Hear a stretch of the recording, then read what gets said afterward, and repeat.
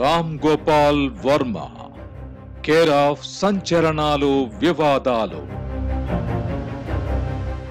ఈసారి సినిమాల ద్వారా కాకుండా సినిమా టికెట్ ధరల వివాదం ద్వారా వర్మ వార్తల్లో వ్యక్తిగా మారారు. జగన్ సర్కారు నిర్ణయంపై స్పందించే విషయంలో industry మేనమేషాలు లెక్కిస్తుంటే one man army RGV సుత్తి లేకుండా సూటిగా స్పందించారు. సినిమాకు ప్రేక్షకుడికి మధ్య ప్రభుత్వ పెత్తనమేమిటని ప్రశ్నించారు. మంత్రి పేర్ని నాని తనను పిలిచి చర్చలు జరిపే వరకు ట్వీట్లతో టారెత్తించారు. ఇవాళ టికెట్ ధరలు నిర్ణయించిన ప్రభుత్వాన్ని ప్రశ్నించకపోతే రేపది మన బెడ్రూమ్ లోకి కూడా చొరబడుతుందని అంటున్న director Ram Gopal వర్మతో open heart with RK. Welcome to open heart. నమస్తే వర్మ గారు. నమస్తే సార్. ఏంటి మంచి కౌబాయ్ లాగా తయారయ్యారు, రంగురంగుల బూట్లు. నేను బేసిక్గా రియలైజ్ ఏంటంటే ఇప్పుడు ఈ రంగురంగుల బట్టలు వేసుకుని ఒక చాలా యంగ్ పీపుల్ పక్కన పెట్టుకుని పనిచేస్తూ ఉంటే మనం ఇంకా యంగ్ అని మనకు ఒక అపోహ. గర్ల్సా? రెండు. యంగ్ గర్ల్స్ని ఇలా పెట్టుకుంటే అప్పుడు అట్లీస్ట్ మనం ఇంకా యంగ్గా ఉన్నాం అని అపోహ అట్లీస్ట్ మనకు మనం ఇచ్చుకోవచ్చు. అది చిన్న సైకలాజికల్ ట్రిక్ ప్రయోగిస్తున్నా. సో అలా యంగే అని భావించడానికి. కరెక్ట్. అంతేగాని యంగ్ కాదు. ఆఫ్ కోర్స్ యంగ్ అండి. అంటే మామూలుగా మీకు వచ్చే వీడియోలు మీరు బయట అప్పుడప్పుడు వదులుతారు కదా, పిల్లలతో చిన్న చిన్న ఆడపిల్లలతో డ్యాన్సులు వేస్తూ చిత్ర విచిత్ర విన్యాసాలు చేస్తూ, అవన్నీ ఏంటంటే అప్పుడు చేయలేని ఇప్పుడు చేస్తున్నారా? అదొకటండి. ఇంకోటి వయసు పెరిగిన కొద్దీ నాకు జ్ఞానం పెరుగుతుంది అనుకుంటున్నా. అంత సీరియస్ తీసుకోవాల్సిన అవసరం లేదు. శుభ్రంగా బతికిన నాళ్ళు ప్రతి నిమిషం హ్యాపీగా బతకాలి, ఇష్టం చేయాలి, ఎవరిని కేర్ చేయకూడదు అనే జ్ఞానం చాలా లేట్గా కలిగింది. అందుకని ఈ మధ్యన అంటే బుద్ధుడికి బోధి చెట్టు కింద అయినట్టు నాకేదో ఒక బార్లో జరిగింది. ఏ బార్ అది? అంత పుణ్యం చేసుకున్న బారు అంటే జ్ఞానం కావాల్సిన వాళ్ళు అక్కడ పోతారు. అలా అంటారా? ఏదో బార్ పేరు మర్చిపోయాను. సో అందుకని ఒక అంటే 3 పువ్వులు 6 కాయలు అంటారు కదా, అట్లాగే 3 పెగ్గులు 6 అమ్మాయిలా. అంటే ఇప్పుడు ఏపీ సెక్రటరీకి వెళ్ళినప్పుడు ఈ చిరిగిన జీన్స్, ఒక బుడబొక్కల రంగుల షర్టు, గోల్డ్ చూస్తే వెళ్ళాను. అది నన్ను అడిగారు ఏంటి అడ్రస్ అంటే, ఇప్పుడు ఫస్ట్ ఆఫ్ ఆల్ ఒక సీరియస్ మ్యాటర్ మాట్లాడిన వాళ్ళు సీరియస్గా డ్రెస్ చేయాల్సిన అవసరం లేదు. పాయింట్ 1, మన మైండ్తో మాట్లాడుతున్నాం, మన ఆలోచన మాట్లాడుతున్నాం, మన థాట్ అనాలిసిస్ ఏదో ఇస్తున్నాం. దానికి మీరు ఇప్పుడు నాకు ఫర్ ఎగ్జాంపుల్ ఈ గురువులు ఉంటారు కండి, సద్గురు అని అందరూ గడ్డం పెంచేసి టర్బన్ పెట్టి లాల్చి గీల్చి పెడితేనే ఇంటెలిజెన్స్ లేకపోతే వ్యూ పాయింట్స్ ఉండాల్సిన అవసరం లేదు కదా. అప్పుడు ఒక విధంగా ఇప్పుడు నేనేం చేస్తున్నాను, ఇప్పుడు ఫస్ట్ నేను ఇష్యూ అడ్రస్ చేసినప్పుడు వడక తగ్గుతూ చెప్పాను. దాని తర్వాత ఏదో నేను అమ్మాయిల దగ్గర నేల మీద పొర్లి వాళ్ళ కాళ్ళకి దండాలు పెట్టేసి ఇలాంటి అన్ని వీడియోలు చేసి నా మీద అంటే పెచ్చోడా తెక్కోడా తెంగరోడా లేకపోతే పర్వర్టా అనే దాంట్లో వాళ్ళకు కూడా నేను ఆలోచన ఉంటాయని అని ఒక చిన్న స్టేట్మెంట్ లాగా స్టైల్ స్టేట్మెంట్ అంటారు. జనాన్ని పిచ్చోళ్ళని చేస్తూ ఉంటారు మీరు ఈ పనులు చేస్తూ, అంతేగాని మీరు పిచ్చోళ్ళని నేను అనుకోను. నంబర్ 1 అయితే మీరు ఒకసారి మాత్రం చెప్పారు ఈ షోలోనే లాస్ట్ సీజన్లో ఆమె పర్వర్టెడ్ ఇంటెలిజెంట్ అని. ఇప్పుడు పర్వర్షన్ అనే దాని డెఫినేషన్ ఒకటి మారల్లీ నాట్ యాక్సెప్టబుల్ ఒకటి ఉంటుంది. రెండోది మెజారిటీ ఆఫ్ ద పీపుల్ బయట చేయరు. మీరు చాలామంది పెద్దోళ్ళు మీరు వాళ్ళు పట్టుకున్నప్పుడు పర్వర్ట్సే కదా, ఎందుకంటే అందరిలోనే ఉంటాడు పర్వర్ట్. కొంతమంది ధైర్యంగా బయట పెడతారు, పెట్టరు. మీకు గుర్తుంటే నిత్యానంద స్వామి ఇప్పుడు బాడీ లాంగ్వేజ్ పడుకుని చిత్రలహరి ఏదో సాంగ్స్ వస్తుంది, ఎవరు ఎక్స్పెక్ట్ చేయరు కదా, అలా ఉంటుంది. పబ్లిక్ అపియరెన్స్ ఒక రకంగా ఉంటుంది, ఇంటర్నల్ గా మనిషిలో ఆ లోపల చేసేది నేను బయట చేస్తాను అంతే. ఎందుకు ఇది కూడా ఒక కైండ్ ఆఫ్ ఎంటర్టైన్మెంట్. నా బేసిక్లీ అంటే మీరు whether you believe it or not అండి, నేను యాక్చువల్గా I believe in the truth allot. అంటే సత్యహరిశ్చంద్రుడా మహాత్మా గాంధీ లాగా ఒకటి నిజాన్ని, ఎందుకంటే truth is the best way to live అనేది. ఎందుకంటే మీరు అబద్ధం చెప్పినప్పుడు మీ మెజామిన్ సైకాలజీని దాస్తున్నప్పుడు ఆ ప్రెషర్ ఎక్కువ ఉంటుంది, ఆ స్ట్రెస్ ఎక్కువ ఉంటుంది. ఎప్పుడైతే మీరు అది బయట పెట్టేసి మీరు ఎగ్జాక్ట్గా ఏంటి అని మీరు బయట పెట్టేసినప్పుడు ఆ ఎవడేమనుకున్నా నేను కేర్ చేయను అనుకున్నప్పుడు మీ లైఫ్ మీరు బతుకుతారు. అవును, that is why what I do, అంతకన్నా ఏం లేదు. అదే నా సావు నేను చేస్తా అన్నారు అంటే. కానీ ఊరందరిది ఒక దారి, ఉలిపి కట్టిది ఒక దారి అంటారు కదా. ఆ రకంగా చేయటం వల్ల సమస్యలు కూడా వస్తూ ఉంటాయి. నాకేం రాదు అంటే ఇప్పుడు అప్పుడు ఏంటంటే అక్కడ ప్రాబ్లం ఏంటంటే ఎవరైనా సరే వాళ్ళ నైజాన్ని ఎందుకు దాస్తారు, పక్కోళ్ళు ఏమనుకుంటారు, ఇంట్లో ఏమనుకుంటారనే మెయిన్ కదే, కోలీగ్స్లో ఏమనుకుంటారు, బయట సమాజం ఏమనుకుంటుంది. అవును, అసలు అది అలాంటి ఒక ఏంటి పద్ధతిని ఎందుకు ప్రవేశపెట్టారు, ఇలాగే చేయాలి, గుడ్ మార్నింగ్ అనాలి. ఫర్ ఎగ్జాంపుల్ మీరు గుడ్ మార్నింగ్ అన్నది మాత్రం నా మార్నింగ్ గుడ్ అవ్వదు, అందుకని అది శుద్ధ వేస్ట్ మాట, అందుకని ఎవరికి గుడ్ మార్నింగ్ చెప్పను ఫర్ ఎగ్జాంపుల్. లేకపోతే ఇలాగే ఇప్పుడు అమ్మాయిలు అంటే ఈ మగవాడున్న మగత్వం ఎవరికైనా ఇష్టం ఉంటుంది, నేను అది చెప్తాను డైరెక్ట్గా, ఇంకోళ్ళు చెప్పరు. కానీ ఆ ఇష్టం ఐడెంటిఫికేషన్ ఉంటుంది కదా. లేకపోతే మీరు వచ్చి అందరికీ నమస్కారం వేదిక పెద్దలంది ఎవరిది ఫీల్ అవ్వడు, వాళ్ళ పేర్లు కూడా గుర్తుంది వాడికి. అంటే ఇది ఊరికి నీ ఉబ్బుస్పోకు మాటలు చెప్పడం అనేది నాకు చిరాకు. ఎందుకంటే నేను అది ఎంత చెప్పితే అంత టైం నాకు వేస్ట్ అయిపోతాను లైఫ్లో. నా లైఫ్లో టైం వేస్ట్ చేయకుండా ఇవన్నీ కట్ చేస్తాను. వీళ్ళంతా ఎంజాయ్ చేయటం అంతే. ఆ ఎంజాయ్మెంట్ రకరకాలు, అవతలని ఏడిపిస్తూ ఎంజాయ్ చేయొచ్చు. అప్పుడప్పుడు సాడిస్ట్ కూడా ఉంటాడు వరంలో. సాడిస్ట్ అంటే ఇప్పుడు ఒకటేనండి, ఇప్పుడు ఇప్పుడు నేను ఫర్ ఎగ్జాంపుల్ నన్ను ఎవడన్నా అన్నాను నాకు ఎంత విపరీతంగా నన్ను ట్రోల్ చేస్తారు నా ట్విట్టర్లో కానీ ఎక్కడ. అవును, చేస్తుంటారు. అది నేను అసలు ఫీల్ అవ్వను. ఎందుకంటే ఇప్పుడు ఫ్రీడమ్ ఆఫ్ ఎక్స్ప్రెషన్ అనేది అవతలోళ్ళని అఫెండ్ చేయకపోతే అసలు ఫ్రీడమ్కి అవసరం లేదు. యూనో అవతలోడికి బాధపడతాడు అనుకున్నప్పుడే మీకు ఫ్రీడమ్ కావాలి మీ ఎక్స్ప్రెషన్కి. You know so that is the fundamental point of society ఉన్నదే అఫెండ్ చేయడానికి.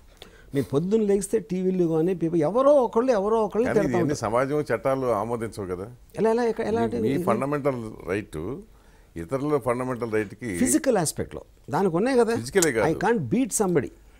ఫిజికలే కాదు, ఈవెన్ మానసికంగా కూడా వేధించడం అనేది కూడా చట్టరీత్యా నేరము. అదే అంటున్నాను, దట్స్ నాట్ ట్రూ అండి. ఇప్పుడు కాదు సార్, ఇప్పుడు మీరు పొద్దున్న లెగిస్తే పొలిటికల్ లీడర్స్ ఏం చేస్తారు, ఆడు ఎదవ, ఈడు దొన్నపోతూ, ఈడు వచ్చా ఆడు దాంటారు. అంటే వాళ్ళందరూ ఏమంటారు దాన్ని ఫీల్ అవ్వరా? బోర్ని ఏడ్ చేసిన సీఎం గారు ఉన్నారు, ఆయన ఎంత ఫీల్ అయి ఉంటారు. అలాంటప్పుడు ఏం చేశారు చెప్పండి, చట్టం ఏం చేసింది? నేను చెప్తాది. నేను అనేది ఏంటంటే ఇప్పుడు సొసైటీ పొలిటీషియన్స్ తిట్టుకోకపోతే ఆశ్చర్యపోతారు ఇవాళ ఉన్న పరిస్థితుల్లో. అది ప్రాక్టీస్ అయిపోయిందండి. అదే చెప్తున్నా, ప్రాక్టీస్ చేయట్లేదు ఎవరంటున్నా. కానీ ఒక్కొక్క సెక్టార్ వాళ్ళకి నుంచి ఒక్కొక్క రకమైన క్యారెక్టర్ని ఎక్స్పెక్ట్ చేస్తూ ఉంటాం మనం, అంతే కదా. సపోజ్ జడ్జి ఉన్నాడు అనుకోండి, జడ్జి డీసెంట్గా ఉందాగా, ఎక్కడ మీలాగా బార్లకి పబ్లకి ఇంకో దగ్గరికి వెళ్ళలేరు కదా వాళ్ళు, వెళ్ళాలని ఉన్నా మీరు చెప్పినట్టు. ఎందుకంటే సొసైటీ వాళ్ళ నుంచి ఎక్స్పెక్ట్ చేసేది వేరు, వాళ్ళు డిఫైన్ చేసుకుంది కూడా వేరు. అట్లాగే ప్రతి ప్రొఫెషన్ వాడికి ఉంటుంది. సో పొలిటీషియన్స్తో మిగతా వాళ్ళని పోల్చిన పొలిటీషియన్ ఇంకో పొలిటీషియన్ తిడుతున్నాడు కానీ దారిపోయేవాడు. లాలో ఎవ్రీబడి ఈజ్ ఈక్వల్ అండి. First of all Lalo everybody is equal. మీరేంటి ఎక్స్పెక్ట్ చేసే నార్మ్స్ ఎథిక్స్ వేరు, అది ఇల్లీగల్ అనేది వేరు. I definitely disagree with you that ఒక మనిషిని మీరు అఫెన్సివ్గా మాట్లాడటానికి చట్టరీత్యా నేరం అనేది మాత్రం నేను ఒప్పుకోను.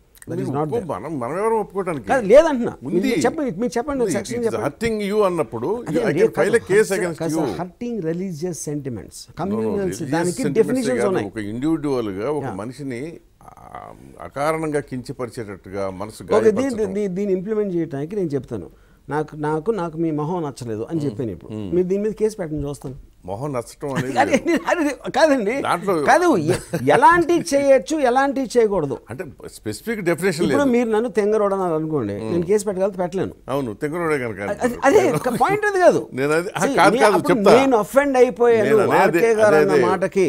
నేను అనేది ఏంటంటే it all depends on how you. నేను అది చెప్తున్నాను sir, 100% I'm super sure about it. కావాలంటే మనం మళ్ళీ దీని మీద కలుద్దాం, నేను సెక్షన్స్ చెప్తాను.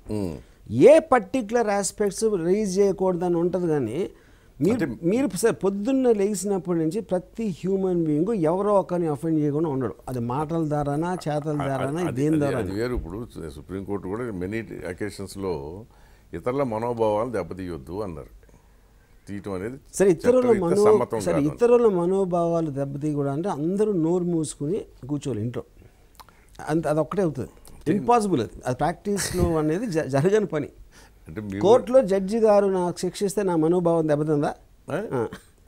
అది వేరు, నేరం చేస్తే శిక్ష. అవి సెపరేట్ సెక్షన్స్ అండి, అన్నీ కూడా సెపరేట్ అండి. సెక్షన్స్ ఉన్నదండి మీనింగ్ అది. దీని మీద మళ్ళీ తర్వాత ఇంకా చెప్పడానికి మాట్లాడదాం. కానీ సడన్గా ఈ కౌబాయ్ మళ్ళీ అంత లైఫ్ అంటే ఏమంటే పైలా 25 టైప్ ఉండే వర్మలో ట్రేడ్ యూనియన్ లీడర్ ఎందుకు సడన్గా తయారయ్యాడు? నిద్ర లేచి నేనున్నాను అని సినిమా పరిశ్రమ, తెలుగు సినిమా పరిశ్రమ తరపున గొంతెత్తడం మొదలుపెట్టారు. What provoked? అది అబ్సల్యూట్లీ అది కరెక్ట్ కాదండి. ఎందుకంటే ఇప్పుడు 2 రీజన్స్ చెప్తాను. ఒకటి, నేను తెలుగు ఫిల్మ్ ఇండస్ట్రీ తరపు నేను వెళ్ళదు. దానికి కారణం ఏంటంటే నేను తెలుగు ఫిల్మ్ ఇండస్ట్రీ ఎవరిని కన్సల్ట్ చేయలేదు. ఫస్ట్ ఆఫ్ ఆల్ ఎవరితో నేను ఫోన్ చేయలేదు, నేను వాళ్ళ మాట్లాడలేదు. కేవలం నేను first of all Telugu film industry అనేది ఉండదు. కళామ తల్లి బిడ్డలం అని ఏదో మాటలు డైలాగ్ కోసం అది బేసిక్. ప్రతి ఒక్కడికి వాడి ఇండస్ట్రీ ఉంటుంది. ఇప్పుడు ABN వేరే ఇండస్ట్రీ, TV9 వేరే మీడియా ఇండస్ట్రీ అని ఉండదు ఎక్కడ. ఎవరి పనులు చూసుకుంటారు. నేను సినిమా మేకర్గా ఉన్నప్పుడు కొంతమంది పొలిటికల్ లీడర్స్ అన్న మాటలకి దానికోసం నాకొని నిలను. కానీ నేను చెప్పినవి వినొచ్చు, లేకపోతే ఇంకెవరు చెప్పినవి 10 మందిని చెప్పినవి వాళ్ళు వినొచ్చు. ఫైనల్ డెసిషన్ వాళ్ళు తీసుకుంటారు. వాళ్ళు ఎవరిది కరెక్ట్గా ఉంది అనుకుని ఆ డెసిషన్ తీసుకుంటే అందరికీ అనిపిస్తుంది. అప్పుడు ఇండస్ట్రీ అందరికీ ఒకటే వస్తుంది. వాళ్ళు ఒక్కొక్కళ్ళు ఎవరు కదా, ఒక్కొక్క రూల్ అనేది ఉండదు. అది సో అందుకని నేను ట్రేడ్ యూనియన్ పద్ధతిలో వెళ్ళా. నేను ఇండివిజువల్గానే వెళ్ళాను. అది కూడా చెప్పాను, నేను ఇప్పుడు నా తరపు నుంచి వస్తున్నానని చెప్పాను. ఇది ఒకటి. రెండోది ఎందుకు చేశాను నాకు అర్థం కాంది. వర్మ 2 ట్వీట్లు పెట్టగానే అపాయింట్మెంట్ వచ్చేసింది ఏంటి? ఎక్కడ అంటే మీరు గొప్ప, మీకు భయపడ్డారు వాళ్ళు ఏమన్నా? ఎవరెవరికి భయపడాలి? నా పాయింట్ ఏంటంటే ఇప్పుడు ఏదైనా సరే జరిగినప్పుడు నా ఉద్దేశంలో నాకు మిగతానికి డిఫరెన్స్, నేను గొప్ప అని చెప్పట్లే, డిఫరెన్స్ చెప్తున్నా. నేను చాలా క్లియర్ కట్ ఆస్పెక్ట్స్లో నేనేమన్నాను, ఒక మీడియా నేను TV9 ఇంటర్వ్యూలో వస్తున్నప్పుడు ఆయన వచ్చినప్పుడు, సార్ నాకు ఒక మిస్కమ్యూనికేషన్, ఎవరు పడితే వాళ్ళు యూట్యూబ్లో అప్పటికప్పుడు ఒక రెటారిక్ చంపేస్తా అంత వెయ్యి ఎందుకు ఇలాంటి మాట్లాడే బదులు మీరు ఒక సమయం కుదరాలంటే నేను కొన్ని క్వశ్చన్స్ అడుగుతాను ప్రిసైజ్గా, దానికి మీరు ఆన్సర్ ఇవ్వండి అన్న. అదే జరిగింది. ఎప్పుడైతే ఆ క్వశ్చన్ చేశారో ఆయన ఇచ్చారో నేను దాని కౌంటర్ ఆన్సర్స్ ఇచ్చాక నేను కలుస్తాను అంటే ఆయన రమ్మన్నారు. అంతే, ఇంత జరిగింది. నేను ఎప్పుడు నిన్ను ట్విట్టర్ ద్వారా అడిగా. అదే నేను చెప్పేది, ఫోన్లో కాదు, ఓన్లీ ట్విట్టర్ ద్వారా. ఓన్లీ ట్విట్టర్ మొత్తం వాళ్ళు ఏం చేశారు? వాళ్ళు ట్విట్టర్లో ఆన్సర్ ఇచ్చారు. ఆన్సర్ ఇస్తే మరి కలవడానికి టైం అయింది, ఎవరు అరేంజ్ చేశారు? అప్పుడు వన్స్ అది అయిపోయిన తర్వాత మనకి టచ్లోకి వచ్చారు. ఓకే, టచ్లోకి వచ్చారు. ఎందుకంటే నేను కలుస్తాను, టైం తీసుకో, అదే whenever I can make time అని చెప్పారు ట్విట్టర్లోనే. Same thing happened. సో మొత్తానికి వెళ్ళారు, కలిశారు, వచ్చారు. ఏమైందో కూడా చెప్పా మొత్తం. కాదు, మీరుగా చెప్పండి. ఆ మీటింగ్లో మీరేమో చికెన్ తిన్నారా, గోంగూర మటన్ తిన్నారా, ఇవన్నీ ఎవరికి కావాలి? ఎండ్ రిజల్ట్ ఏంటి? ఎండ్ రిజల్ట్ ఏంటంటే ఇప్పుడు నేను వెళ్ళి ఫస్ట్ నేను చెప్పింది, ఇప్పుడు నేను ఒక స్టేట్మెంట్ ఇవ్వడానికి రాలేదు. మీరు వాళ్ళని చేశారా? వాళ్ళు అది చెప్తాను. నేనేం ఇప్పుడు ఆన్సర్లు అడగటానికి కూడా రాలేదు. ఎందుకంటే ఈ ప్రాసెస్లో నేను ఒక ఫిల్మ్ మేకర్గా నా పాయింట్ ఆఫ్ వ్యూలో నాకు అర్థమైనది, నాకు కావాల్సింది ఏంటి, లేకపోతే నేను ఆల్రెడీ సపోజ్ చేసి ఇదే కరెక్ట్ అని నేను ఏదైతే నేను ఫిక్స్ అయిపోతున్నానో, గవర్నమెంట్ తరపు నుంచి వాళ్ళకి వేరే విజన్ ఉంటుంది, వాళ్ళకున్న ఇన్ఫర్మేషన్ వేరే ఉంటుంది, వాళ్ళకున్న ఆబ్జెక్టివ్ ఓన్లీ ఫిల్మ్ ఇండస్ట్రీ కాకుండా దీని సరౌండింగ్ ఎఫెక్ట్స్ ఎట్లా ఉంటుంది, అది ఇది అన్నీ ఉంటాయి. కాబట్టి మీరు నా ఇన్పుట్ తీసుకుని మీరు నోట్ చేసుకుని, మీరు ఇక్కడ నాకు ఏమన్నా చెప్పాలి అంటే అది నేను నోట్ చేసుకుని, అది నేను ఎలా అన్వేషించాలి అని నేను లేకపోతే నా వాళ్ళతో నేను డిస్కస్ చేసి నేను మళ్ళీ I want to come back అని చెప్పాను. సేమ్ థింగ్ దే సెడ్, మీరు చెప్పిన దాన్ని మేము స్టడీ చేసి we will give the input to the committee. వాళ్ళు ఫామ్ చేసిన కమిటీ ఏదైతే ఉందో, మీరు ఇస్తారా? నేను కాదు, నేను వీళ్ళకి ఇచ్చిన input they want to forward that to the committee. ఎవరికి ఇచ్చారు మీరు ఇన్పుట్? నేను మన పేరు నాన్నగారితో అక్కడ ఉన్న కొంతమంది ఆఫీసర్స్, వాళ్ళ పేర్లు నాకు తెలియదు. సో మీకు మాట్లాడిన తర్వాత ఏమనిపించింది అసలు పేరు నానితో మాట్లాడాక? ఆయన ఏమో ఏదో ఇల్లు తగలు ఒకటి ఏడుస్తుంటే అని ఏదో సామెతలు కూడా చెప్పుకొచ్చాడు.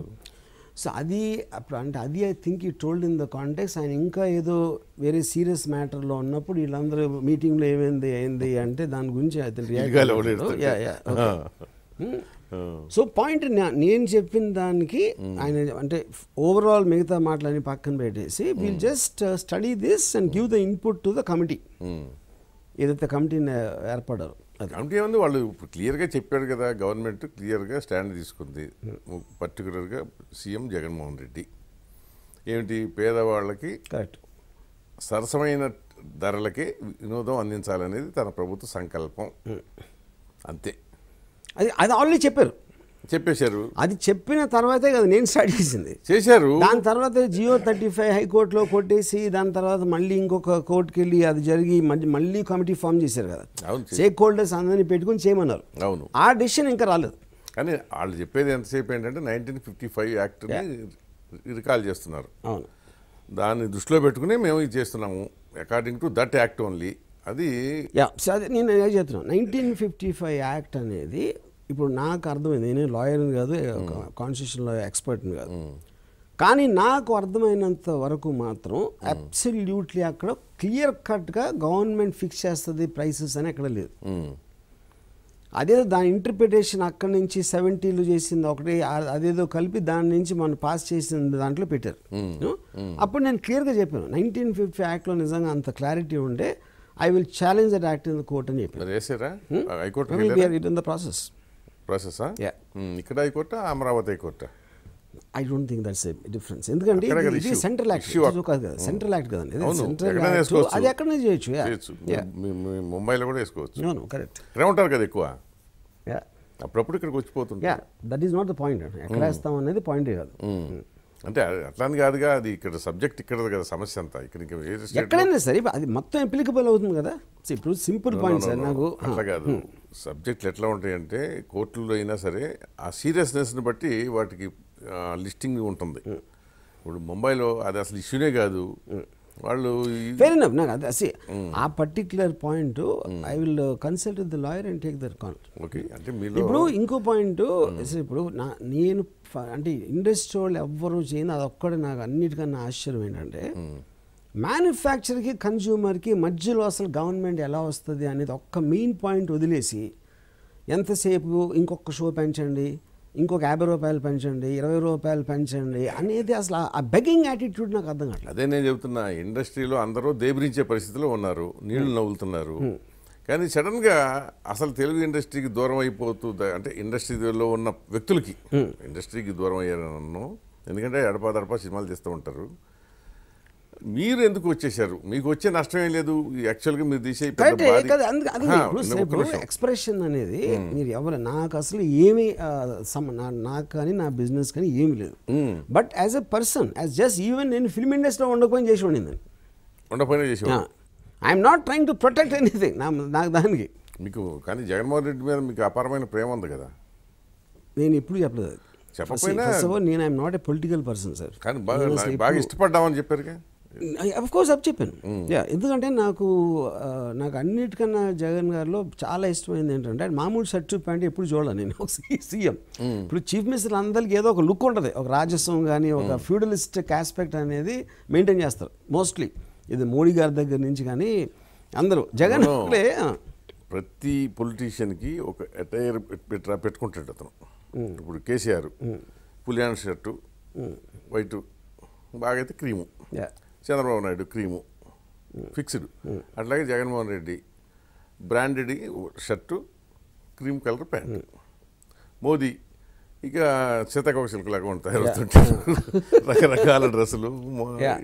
అలాగే ప్రతి పాయింట్ ఏంటంటే మీ దగ్గర దాకా ఉన్న బాల్ ఠాక్రే మీరు పాయింట్ ఏంటంటే స్టాండ్ అవుట్ అవుతారు. మీరు చెప్పిన అందరూ కూడా గుంపులో స్టాండ్ అవుట్ అవుతారు. అందుకే గుంపులో కలిసిపోయి ఉంటారు. ఆయన డ్రెస్ ఎందుకంటే మామూలు అందరూ వేసుకునే లాంటిది ఏ మాత్రం స్టాండర్డ్ ఉండటం అనేది నాకు నచ్చింది. ఏది విజువల్, నేను ఆమె ఫిల్మ్ మేకర్ కాబట్టి అది సో ఆ పాయింట్ మిమ్మల్ని ఆకర్షించింది. అంతే. దాన్ని తప్పిస్తే నాకు అసలు ఆయన పాలన ఏంటి ఏం చేస్తున్నా నాకు జీరో నాలెడ్జ్ ఉంది. మీరు భీమవరం వాళ్ళే కదా. ఎవరు భీమవరంలో? ఒకప్పుడు నేను. ఓకే, భీమవరం వాళ్ళే కదా. దానికి దీనికి ఏం సంబంధం? ఎవరో ఒకళ్ళు వద్దన్నా చెవిలో చెప్తుంటారుగా. ఇప్పుడు చెవిలో చెప్పడం ప్రతి ఒక్కరి గురించి చెప్తారండి. ఇప్పుడు నేను ఇంక్లినేషన్ లేనప్పుడు అది ఏదో వార్తల్లాగా, ఇప్పుడు నేను ABN పెడితే ఒకలాగా ఉంటుంది న్యూస్, TV9 పెడితే ఒకలాగా ఉంటుంది, NTV పెడితే ఒకలాగా ఉంటుంది. అవును. అప్పుడు అలాగే వేరే వాళ్ళు వేరే చెప్తుంటారు. మీకంటూ ఒక ఒపీనియన్ కూడా ఉంటుంది కదా. కానీ ఆ సబ్జెక్ట్ మ్యాటర్ నాకు ఇంట్రెస్ట్ లేనప్పుడు ఆ ఒపీనియన్ నాకు రాదంటున్నాను. అసలు పట్టించుకోరు. గవర్నమెంట్ ఎలా ఉన్నా నేను అసలు పట్టించుకోను. ఇది మామూలుగా ఏంటంటే ఎంతవరకు కనుక ఇది కేవలం నాకు పర్టికులర్ నాకేంటి 3 పాయింట్స్ అండి నాకు మెయిన్గా వచ్చినాయి. ఒకటి, అనిల్ కుమార్ యాదవ్ గారు అసలు వ్యయం ఏంటి, పవన్ కళ్యాణ్కి అంత ఎందుకు ఇవ్వాలి, సినిమాకి ఎందుకు అంత ఖర్చు పెట్టాలి అనేది నాకు చాలా నాకు ఒకటేనా ఇరిటేట్ అయ్యాను. సేమ్ థింగ్ అలాంటివి వేరే వేరే అసలు సినిమా ఇండస్ట్రీకి సంబంధం లేదు, సినిమాలు ఎలా చేయాలని చెప్తారు. కాంట్రాస్ట్ ఏంటంటే మీకు పవన్ కళ్యాణ్కి పడదు. In fact Chiranjeevi first of all అది కూడా తప్పండి. పవన్ కళ్యాణ్కి యాంటీగా నేను ఎప్పుడు అది మీడియాలో దాన్ని తిప్పి చేస్తారు కానీ ఇప్పుడు ఫర్ ఎగ్జాంపుల్ నేను చెప్తాను, పవన్ కళ్యాణ్ నేను దీంట్లో ఇప్పుడు పబ్లిక్ డొమైన్లో ఉన్న దాని మీద కామెంట్ చేస్తాను. నేను ఎప్పుడు పర్సనల్గా ఎప్పుడు ఎవరిని చేయాలి. ఇప్పుడు Pawan Kalyan Janasena meeting first meeting టెరిఫిక్గా ఉంది, నాకు వైజాగ్లో నచ్చలేదని పెట్టాను. అది just opinion of the crores of people ఒకడు. ఇప్పుడు సర్దార్ గబ్బర్ సింగ్ అనే సినిమాని దయచేసి హిందీలో చేయొద్దు, వస్తే సూపర్ అంటే బాహుబలి రేంజ్లో అలాంటి దాంట్లో రావాలి కానీ అని నేను సలహా ఇచ్చా as one of the people. అంటే వ్యంగ్యం కాదు, డైరెక్ట్గా చెప్పాను కదా. అది వర్కౌట్ అవ్వదని చెప్పి అవ్వలేదు. అంత మాత్రం నేను జోషుడిని నేను దేవుడిని అని చెప్పట్లా, ఎందుకంటే నా సినిమాలు కూడా చాలా వర్కౌట్ అవ్వదు, అది కాదు. సో నాకు ఎప్పుడు పవన్ కళ్యాణ్ గురించి చెప్పినా నేను అభిమానంతో చేశాను, కానీ నిజం చెప్తాను. నిజం చెప్పినప్పుడు ఏంటంటే మీరు ఆపోజిట్ మాట్లాడినట్టు ఉంటుంది, నిష్ఠూరంగా ఉంటుంది నిజం. కానీ మీరు చెప్పేవన్నీ కొంటిగా ఉంటాయి కనుక అది నిజం చెప్తున్నాడా, చొరకేస్తున్నాడా, వెటకారమా అర్థమై సావదు చాలా మందికి. అది చివరిగా ఇప్పుడు అది నా తప్పేట్లు అవుతుందండి. మీరు ఏ ట్వీట్ అయినా నాకు చెప్పండి, నేను అందులో ఏం వెటకారం ఉందో నేను అడుగుతాను. అదే అంటే వెటకారమైన ట్వీట్స్ చేయలేదని నేను చెప్పట్లేదు. ఇప్పుడు సార్ మీరు ఎక్స్ప్రెషన్ సర్దార్ గబ్బర్ సింగ్ సినిమా తెలుగులోనే నడవలా, అవునా? అవును. దాన్ని మీరు హిందీలో తీయమాకండి. కాదు నేను హిందీలో రిలీజ్ చేశారు అదే టైంలో, ఒకేసారి రిలీజ్ చేశారు. చేస్తే వద్దు బాబు చేస్తే అట్లా చేయండి అని చెప్పి అది వెటకారమేగా. వెటకారం ఏంటి అని నేను సలహా ఇస్తున్నానండి. మీరు ఆ రేంజ్ సినిమాలు, ఆ range kind of A quality high budget అలాంటిది లేకుండా హిందీలోకి రావద్దు అని ఒక సలహా ఇచ్చాను అంతే. సలహా ఇవ్వడం తప్పే ఉంది? తప్పేం లేదు, ఉచిత సలహాలు ఎవరైనా ఇవ్వచ్చు, నాకు ఇస్తారు, 100 ఇస్తారు, నేను తీసుకుని. మొత్తానికి ఇప్పుడు మీరు ఆ ఫ్యామిలీ అభిమానాన్ని కూడా చూడకున్నారు ఈ మధ్య. నాగబాబు మిమ్మల్ని మెచ్చుకుంటూ ట్వీట్ చేసినట్టున్నాడుగా. అదొకే. అదే ఇప్పుడు పాయింట్ ఏంటంటే అందరం మాట్లాడుతున్న ఇష్యూ ఒకసారి ఎగ్రీ అయినప్పుడు ఆటోమేటిక్గా నేను కూడా ఎగ్రీ అవుతున్నాను అంటారు, కానీ అది దాని మూలాన నన్ను సపోర్ట్ చేసినట్టు పర్సనల్గా కాదు కదా. నేను మాట్లాడిన ఇష్యూని నాగబాబు గారు సపోర్ట్ చేశారు, అట్లీస్ట్ ఎక్నాలెడ్జ్ చేశారు కదా. ఓకే. అంతవరకన్నా అంతకుముందు మీరిద్దరు తిట్టుకున్నారుగా, ఎన్నో జరుగుతూ ఉంటాయి అంటారు అంతే. రాతగయ్యి బాతగయ్యి అంతే. ఏదో అన్ని కూడా సార్ ఎమోషన్స్. ఆ పర్టికులర్ టైంలో ఆయన ఏం ఫీల్ అయ్యారు, నేనేం ఫీల్ అయ్యాను, ఏదో వేరే వేరే ఫీల్ అయ్యావు, ఏవో ఫ్యాక్టర్స్ ఉంటాయి. కరెక్ట్. సో మొత్తానికి ఏంటంటే కనక లేని దొరద కత్తిపేట కన్నట్టుగా అంటించుకున్నారు. దీంట్లోంచి ఎట్లా బయటపడతారు మరి? బయటపడేది అంతే. నేను టోటల్గా చెప్పేది నేను చెప్పాను. ఇప్పుడు I want to challenge that అంతే. అందుకని ఎవరైనా వదిలేస్తారు కదా. అంతే అంతే. కానీ మీరు ఫస్ట్ హీరోగా నిలబెట్టిన నాగార్జున్ని ఆయన మాత్రం టికెట్లు ధరలు తగ్గించడం వల్ల పెద్ద నష్టమే లేదు అన్నది సార్. నేను అది యాక్చువల్గా అదే ఎగ్జాక్ట్గా ఏమన్నాడు నేను చూడలేదు, కానీ నాకు అర్థమైంది. ఐ థింక్ ఆ మిస్అండర్స్టాండింగ్ నా ఒపీనియన్లో ఎందుకు వచ్చిందంటే, ఇప్పుడు ఇంత 500 కోట్లు 400 కోట్లు రాధేశ్యామ్ కానీ RRR లాంటి సినిమాలు ఉన్నప్పుడు మీరు ఆ టికెట్ ప్రైసెస్ కిందకు వచ్చినప్పుడు అంటే దాన్ని అంత అప్పుడు వర్కౌట్ అవ్వదు, మ్యాక్సిమం చాలా రెవెన్యూ లూజ్ అయిపోతాము అనే ఒక కాంటెక్స్ట్, కోవిడ్తో కూడా ఇంకొక డబుల్ ఇంపాక్ట్ 50% ఇలాంటి అన్నీ ఉన్నప్పుడు అంత పెద్ద సినిమాల రికవరీకి కష్టం అవుతుంది అనే డెసిషన్లో ఇదే ఈ 2 ఫ్యాక్టర్స్. బంగారు రాజు అనేది అంత ఎక్కువ బడ్జెట్ సినిమా కాదు కాబట్టి ఈ రేట్లు కూడా I can take a chance అన్నాడు. I don't think that means AP government ticket rate చెప్పింది దానికి సపోర్ట్ చేస్తున్నట్టు అనలా. అందుకని I think it is a misunderstanding. పెద్ద నష్టం ఉండకపోవచ్చు అన్నాడు, అది అంతే. అది నేను చెప్పేది. అంటే ఇండైరెక్ట్గా అదే అనుకోండి.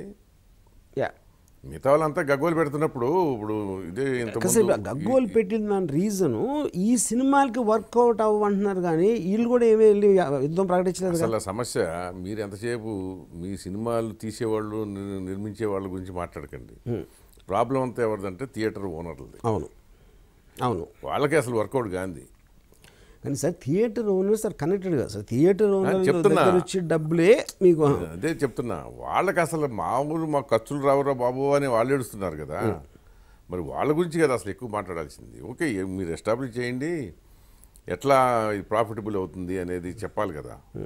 ఇప్పుడు రూరల్ థియేటర్స్ వాటిల్లో 5 క్లాసు ఫెసిలిటీస్ ఎక్కడ, 5 స్టార్ ఫెసిలిటీస్ ఎక్కడ పెట్టగలరు? పెట్టలేరు కదా. అవును, పెట్టినా అక్కడ ఉండే పబ్లిక్ అంత ఎఫర్ట్ కూడా చేయలేరు.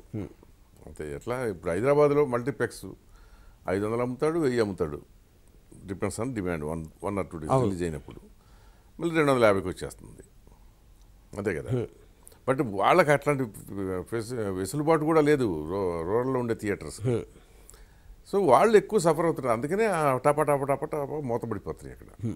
అంటే అక్కడ డబుల్ పాయింట్ ఉందండి. ఒకటి, టికెట్ రేట్లు తగ్గించడంతో ఏమవుతుంది ఒక పాయింట్, వాళ్ళు సరైన ఏదైతే సినిమాటోగ్రఫీ యాక్ట్లో ఉన్న కండిషన్స్ కానీ, ఫైర్ సేఫ్టీలు, లేకపోతే కాంపౌండ్ వాళ్ళకి ఎంత దూరం ఉండాలి, పార్కింగ్ స్పేస్ ఎంత ఉండాలి, అది ఇది అనేది వేరియస్ ఫ్యాక్టర్స్ ఉన్నాయి. మెజారిటీ ఆఫ్ ద థియేటర్స్కి అసలు అది లేవు అనేది government point of view, which I think is right in the contest. కానీ ఇన్ని సంవత్సరాల తర్వాత ఇప్పుడు సడన్గా ఎందుకు పడ్డారంటే ఈ సిచ్యువేషన్లో పడ్డారా, లేకపోతే ఈ మెషిన్ మీద వేరేది చేస్తున్నారా అనేది వాళ్ళ అదే ఇష్యూ అంతా. ఇప్పుడు ఇష్యూ అంతా ఏంటంటే, ఇప్పుడు నాకు ఊహ తెలిసిన తర్వాత థియేటర్ల మీద రెవెన్యూ వాళ్ళు వీళ్ళు ఇన్ని రకాల ఇన్స్పెక్షన్స్ చేసిన సందర్భాలు ఇప్పుడు లేవు. ఏదో 1-6 థియేటర్కి ఎప్పుడన్నా. అదే ఇప్పుడు ఒక ఎగ్జాంపుల్, ఇప్పుడు మోటార్ యాక్ట్ ఉందనుకోండి, మోటార్ యాక్ట్ స్ట్రిక్ట్గా ఎలిమెంట్ చేస్తే సగం ట్రాఫిక్ వెళ్ళిపోతుంది. కార్బన్ ఎమిషన్ ఇదా రూల్స్ అంటే అమల్లో ఉన్న నిబంధనల్ని ఖచ్చితంగా పాటిస్తున్నారా లేదా అని చెక్ చేస్తే మన దగ్గర ఉన్న దేశంలో ఉన్న హాస్పిటల్స్ అన్ని మూసేయాలి, ఇంక్లూడింగ్ గవర్నమెంట్ హాస్పిటల్స్. కరెక్ట్ మూసేయాలి, చేసేయాలి, వెళ్ళి వేసేయాలి అంతే. మరి చేయట్లేదుగా. సో అప్పుడు సెలెక్టివ్ డిస్క్రిమినేషన్ చేస్తున్నారు వాళ్ళకున్న ఇది బట్టి. అధికారాన్ని మా భాషలో చెప్పాలంటే దుర్వినియోగం. అదే వెపనైజింగ్. మనం ఇప్పుడు వర్మ నాకు ఇష్టం లేదండి, వర్మ సినిమా వచ్చింది వేసేసేయండి అంటారు, థియేటర్ల మీదకి వెళ్ళిపోవటం. ఇప్పుడు నానికి అదేగా జరిగింది. శ్యామ్ సింగరాయ్ అతను పాపం ఫస్ట్ మ్యాన్ టు రియాక్ట్ టికెట్లు దాని మీద. కిరాణా కొట్టాడికి బాగా కొంచెం లాభం వస్తుంది కానీ థియేటర్ ఆడికి ఏం రాదని చెప్పి దాంతో థియేటర్ల మీద టపా టపా టపా టపా రియాక్షన్ బిగిన్ అయింది. ఇన్స్పెక్షన్స్, సీల్ చేయటం, నోటీసులు ఇవ్వటం. ఇక దాంతో ఏంటంటే మీకు ఎవరికాడే సైలెంట్ అయిపోయారు ఇండస్ట్రీలో. అప్పుడు మీరు వచ్చారు మళ్ళీ. కానీ నష్టపోయింది partly Nani, majority theatre owners.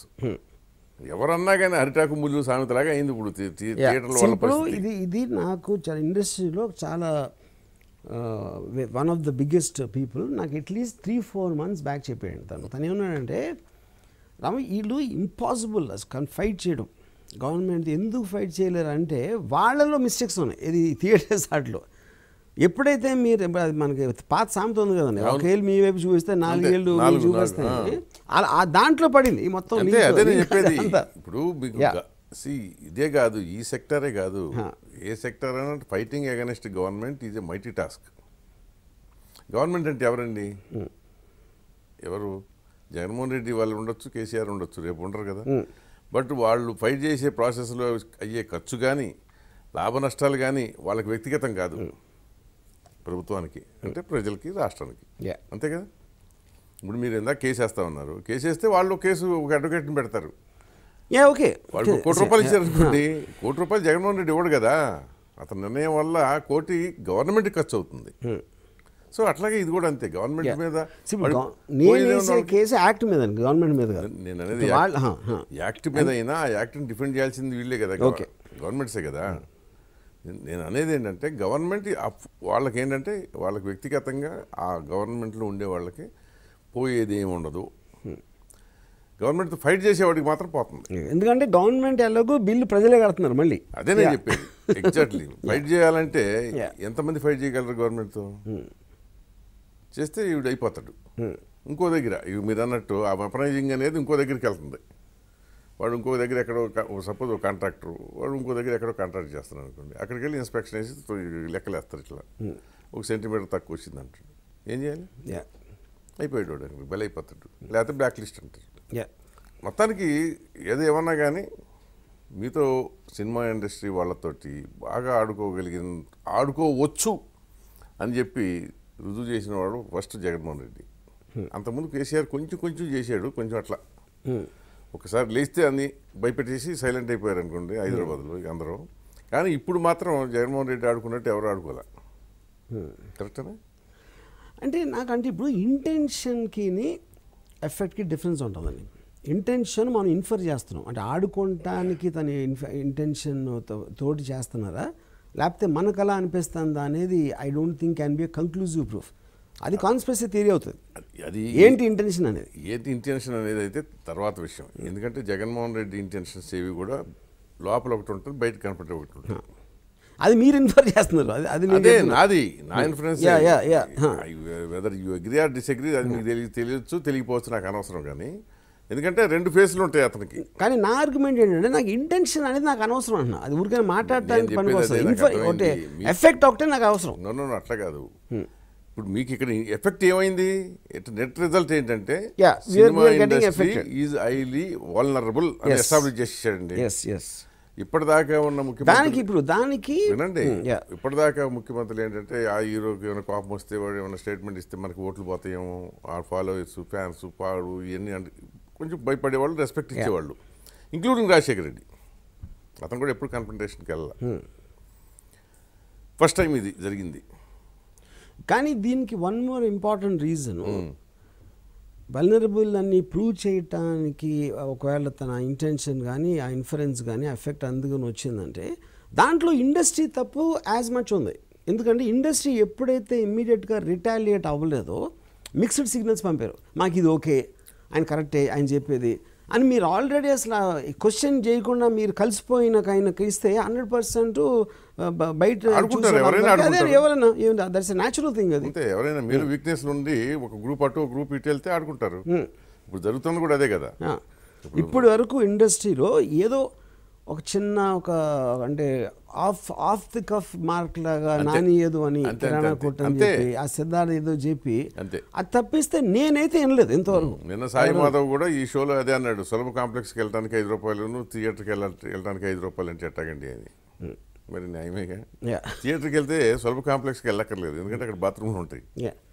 కాదు సార్, నాకు RRR 500 crore సినిమాకి 1 crore సినిమాకి సేమ్ టికెట్ ప్రైస్ అంటే వరల్డ్లో ఎక్కడైనా అది ఇలాంటి సిస్టమ్ ఎలా ఉండడానికి ఛాన్స్ ఉంది చెప్పండి, ఏ ప్రోడక్ట్ అయినా సరే. I agree with that. నేను వ్యక్తిగతంగా నేను కూడా అసలు దీంట్లో గవర్నమెంట్ సంబంధం ఉండకూడదు. ఎందుకంటే నాకు ఇష్టం లేదనుకోండి, మీరు 500 పెడితే మానేస్తా. 5 రూపాయలు పెట్టినా చూడరు, చూడను. ఏంటి ఎవడు పెత్తనం అక్కడ, దాంట్లో ఏమీ లేదు, అదేం నిర్బంధం కాదు. పోనీ అట్లానే చెప్పి ఏమన్నా జనం ర్యాలీలు తీసారా, మాకు సినిమా టికెట్ రేట్లు పెరిగిపోయింది తగ్గించు బాబు అని చెప్పి ఎవడో ర్యాలీ చేయలే, ధర్నాలు చేయలే. బట్ అయినా నిర్ణయం తీసుకున్నారంటేనే అక్కడ ఏదో ఉంది. అది ఏది అనేది రామ్ గోపాల్ వర్మ వంటి ఇంటెలిజెంట్ కూడా పట్టుకోలేకపోవటం ఆశ్చర్యంగా ఉంది నాకు. సార్ నా జెన్యున్ పాయింట్ ఇప్పుడు ఎందుకంటే నాకు I don't like conspiracy theories. ఇంకోటి నాకు కాన్స్పిరసీ థియరీస్ కావాల్సిన ఫ్యాక్టర్స్ ఏవైతే ఉన్నాయో అది దాని మీద నాకు అవగాహన కానీ నాలెడ్జ్ కానీ ఇంట్రెస్ట్ నుంచి పెట్టలేదు. పాపులర్స్కి గవర్నమెంట్స్ ఎప్పుడూ కూడా మ్యాక్సిమం నెంబర్ ఆఫ్ పీపుల్కి నచ్చేది చేస్తే మనకి ఓట్ బ్యాంక్ స్టేబుల్గా ఉంటుంది అంటారు. సో ఇప్పుడు పాపులర్ స్కీమ్ లాగా ఇప్పుడు ఎన్టీ రామారావు గారు 2 రూపాయలు బియ్యం వేసి లేకపోతే అమ్మఒడి లేకపోతే కేసీఆర్ గారు వాట్ ఎవర్ ఆయన చేసేది, దాంట్లో సినిమాలు అంటే క్రేజ్ ఉన్న పబ్లిక్ ఉంటారు కాబట్టి వాళ్ళ క్రేజ్ ఉన్న వస్తువుని చీప్గా ఇద్దాం అనే ఒక పాపులర్ స్కీమ్ తప్పిస్తే అదొక్కటే నాకు వ్యాలిడ్ పాయింట్ అనిపిస్తుంది. ఇది ఓవరాల్ పిక్చర్లో మీరు పర్సనల్గా ఈగో ఉంది లేకపోతే పర్సనల్గా ఎవరి మీద కోపం ఉంది, పర్సనల్గా ఎవరినో తొక్కేద్దాం అంటే that is a conspiracy theory which I'm not I don't know about that అంట. అది ఓకే, మీకు తెలుసో తెలీదో అది పక్కన పెట్టేసేయండి. నేనేదంటే పాపులిస్ట్ స్కీమ్ కింద దీన్ని కూడా ఇంట్రొడ్యూస్ చేశారని మీరు అంటారు కదా అని ఇంటెన్షన్ అయ్యి నేను అనుకుంటున్నాను. అదే అంటే ఏదో ఒకటి అనుకోవాలి. కాబట్టి ఆ ఫస్ట్ మీటింగ్ తర్వాత ఏమి నేను విన్నా సరే దిల్ రాజు గారు ఓకే అన్నారు, వాళ్ళకేం పర్లేదంట, మీకేంటి ప్రాబ్లము ఇలాంటివి అన్నాను. అంతేగాని ఇండస్ట్రీ తరపు నుంచి మేమందరం అపాయింట్మెంట్ అడుగుతున్నాం ఇవ్వట్లేదు అనే స్టేట్మెంట్ అదంతా ఎక్కడెక్కడ గాలిలో వినిపిస్తున్న వార్తలు. కానీ వీళ్ళు చెప్పాలి కదా, చెప్పుకోవడానికి ఏముంది. ఇండస్ట్రీ తరఫు నుంచి రిప్రజెంట్ చేయాలంటే మేము అడిగాం, వాళ్ళు ఇవ్వట్లేదు అని ఎవరన్నా అసలు ట్వీట్ కానీ లేకపోతే మీడియాలో స్టేట్మెంట్ ఇవ్వడానికి నేనైతే ఇలా. సో అప్పుడు అది నాకు అర్థం కాలేదు. ఏమో మరి అది తెలియదు. ఇప్పుడు వాళ్ళు ఏంటంటే ఎప్పటికప్పుడు స్టేట్మెంట్లు ఇస్తుంటారు. మేము మా సమస్యల్ని వినయపూర్వకంగా నివేదించుకోవడానికి ఒక అవకాశం ఇవ్వండి అని చెప్తున్నట్టు అప్పుడప్పుడు మాట్లాడుతున్నట్టు వస్తూ ఉంటాయి వార్తలు. మీలాగానే నాకు తెలుసు. అప్పుడు కానీ ఇవ్వట్లేదని చెప్పాలి కదా. ఇవ్వట్లేదని వాళ్ళ నోటి నుంచి రాకపోతే ఊరికే గాలిలో తిరిగే వార్తలు ఎలా మనం సీరియస్గా తీసుకుంటాం. ఇప్పుడు పేరు నానిని మేము అడుగుతాము అపాయింట్మెంటు, ముఖ్యమంత్రి అపాయింట్మెంట్ ఫిక్స్ చేయండి అని చెప్పి స్టేట్మెంట్ ఇచ్చారండి. అయిపోయింది. అడుగుతామన్నారు, అడిగారు కూడా. అడిగితే ఇవ్వట్లేదని చెప్పలేదు ఎవరు. అడిగారు అనేది కూడా అయిపోయింది. పేరు నాని దగ్గర రాయబారం వెళ్ళటము అది కూడా వచ్చింది. ఇప్పుడు ఈ ఇష్యూలో ఇప్పుడు నేనేది పర్సనల్గా ఫోన్ చేయాల. అవును, నేను కేవలం ట్విట్టర్లో అడిగాను, ఆయన ట్విట్టర్లోనే ఆన్సర్ ఇచ్చారు. అలాగే నాలాగా ఒక్కళ్ళనే ట్వీట్ పెట్టారా మేము వచ్చి కలవాలి దీన్ని, ఎందుకంటే సంక్రాంతి పెద్ద సినిమాలు రిలీజ్ అయ్యే లోపల ఈ విషయం సాల్వ్ అవ్వాల్సిన అవసరం ఉంది, మాకు అర్జెంటుగా అపాయింట్మెంట్ ఇవ్వండి అని ఎవరు అడిగారు చెప్పండి. చెప్తా. చాలా మంది చాలా మార్గాల్లో అడిగారులేండి, కానీ అది మీరు కాదు, అది మీరు గాలి వార్తలు కాదు, బయట ఎందుకు చెప్పంటున్నా. ఇగో మీ సినిమా వాళ్ళు బయట ఎందుకు చెప్తారంటే ఇప్పుడు అందరూ వర్మలాంటి తిక్కలాళ్ళు అయ్యి ఉంటారు కదా. తిక్కలోడు ఏంటండి అది కాదండి, తిక్కంటే నేను అనేది అవుట్ స్పోకెన్గా ఉంటాం, కానీ ఉంటే ఉంటుంది పోతే పోతుందని లెక్కలేనితనం ఉంటుంది చూడండి. పాని తిక్కలోడు కాకపోతే లెక్కలేనోడు కదా. ఇప్పుడు లేకపోతే మీకేంటి అసలు మీరు తీసే సినిమాలు ఎంత బడ్జెట్ చెప్తాను చెప్పండి. నేను సినిమా ఉన్నా కాదంటున్నా, అది కూడా పక్కన అదే. సో దీంట్లో ఏంటంటే డిప్లొమసీలు ఉంటాయి, రకరకాల ఇతర సమస్యలు. అప్పుడు ఇంక అనుభవించాలి. అది నేను అదే చెప్తున్నానండి, నా దగ్గర ధైర్యం లేదు, నాకు వేరే ఏదో ఇంకొక ఆలోచన ఉంది, నాకు ఏదో అజెండా ఉంది అన్నప్పుడు ఇంక అనుభవించాలి. ఇప్పుడు మీరు ఏంటంటే ఇప్పుడు పేరు నాని అయినా ఇంకొకళ్ళైనా, ఇప్పుడు అదే పేరు నాని వేరే వాళ్ళు లేకపోతే పొలిటీషియన్ ట్వీట్ చేసి ఉంటేనేమో అంతకంటే కొంటిగానో ఇంకొక తింగర సమాధానం ఇచ్చి ఉండేవాడు. కానీ మీరు కనుక ఏంటంటే ఎందుకులే వరంతో గోల మొదలు పెడితే అది ఆపడం. ఐ డోంట్ బిలీవ్ దట్ అండి, అది కాదు. ఎందుకంటే ఫస్ట్ ఆఫ్ ఆల్ వేరే వాళ్ళకి ఏం సమాధానం ఇచ్చారో వేస్తారో అని మనం ఆలోచించే బదులు వాళ్ళు ఫస్ట్ క్వశ్చన్ అడగాలి కదన్న. సరే ఓకే, ఒక పని చేయండి, మీరు వెళ్ళి సీఎంని కలిసి మాట్లాడొచ్చుగా. ఫస్ట్ ఆఫ్ ఆల్ అండి కాదు పేరు నాని నాకు టోటల్ గవర్నమెంట్ స్పోక్స్ మ్యాన్ అనేది పాయింట్. అక్కడ గవర్నమెంట్ స్పోక్స్ మ్యాన్ పేరు Nani as cinematograph minister. Government ఎవరైతే నాకు చెప్తున్నారో నేను వాళ్ళని అడుగుతాను. మాస్టరు పేరు నాని అనే అతను ఒక మంత్రి, సినిమాటోగ్రఫీ కూడా ఈ మధ్య ఇచ్చారు. ఓకే ఓకే, బట్ ఈ not a decision making authority. అసలు ఇక్కడే కాదు ఎక్కడ కూడా ఇప్పుడు మంత్రులు డెసిషన్ మేకింగ్ అథారిటీ స్టేజ్ ఎప్పుడు పోయింది. ఇది ఆయనే స్వయంగా చెప్పుకున్నాడు, నేను జగన్కి పెద్ద పాలేరుని అన్నాడు. సో పెద్ద పాలేరు ఏం చేస్తాడు, అయ్యా ఇదేదో జరుగుతుందని చెప్పి యజమానికి చెప్తుంటాడు, అంతేనా. సో ఇప్పుడు నా పాయింట్ ఏంటంటే everything has to be in a process. ఈ ప్రాసెస్ ఏంటి, ఫస్ట్ నేను రీజనల్ సెన్సార్ బోర్డుకి వెళ్ళాను, అదేదో రివిజన్కి వెళ్ళాను, తర్వాత ట్రైబ్యునల్కి వెళ్ళాను, ఈ సెషన్స్ కోర్టు ఈ కోర్టు ఆ కోర్టు లాగా. సిమిలర్లీ నాకు ఇప్పుడు జ్యూరిస్డిక్షన్లో నాకు ఏదన్నా ఒక పోలీస్ కంప్లైంట్ పోలీస్ స్టేషన్కి వెళ్తాను, కానీ కమిషనర్ ఆఫీస్కి వెళ్ళను కదా దాని గురించి. ఎందుకంటే ఆ ప్రాసెస్లో ఇప్పుడు జరగకపోతే అది తెరగా రావచ్చు రాకపోవచ్చు, తర్వాత అవసరం అంటే వెళ్ళొచ్చు కూడా.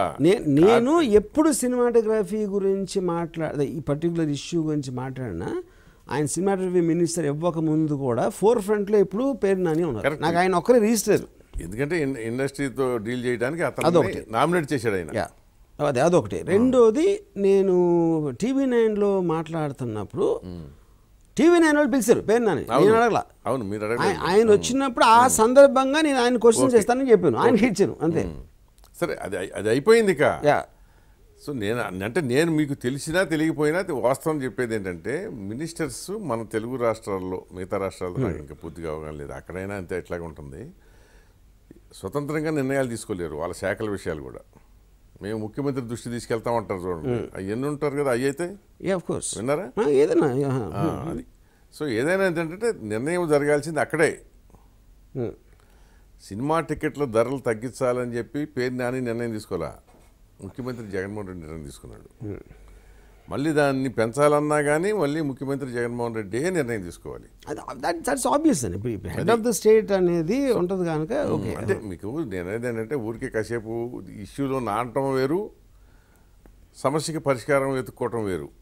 పరిష్కారం వెతుక్కోవాలంటే మళ్ళీ ఆయన దగ్గరికి వెళ్ళాల్సిందే. సార్ ఇప్పుడు నాకు ఈ మొత్తం ఎక్స్పీరియన్స్ నేను అక్కడికి వెళ్ళక ముందు కూడా I still think the fundamental 2 things, ఆ 1955 యాక్ట్ వ్యాలిడిటీ ఏంటి అదొకటి, రెండోది మ్యానుఫ్యాక్చర్ కన్జ్యూమర్లో గవర్నమెంట్, ఈ రెండింటి తప్పిస్తే అసలు ఇష్యూ లేదు.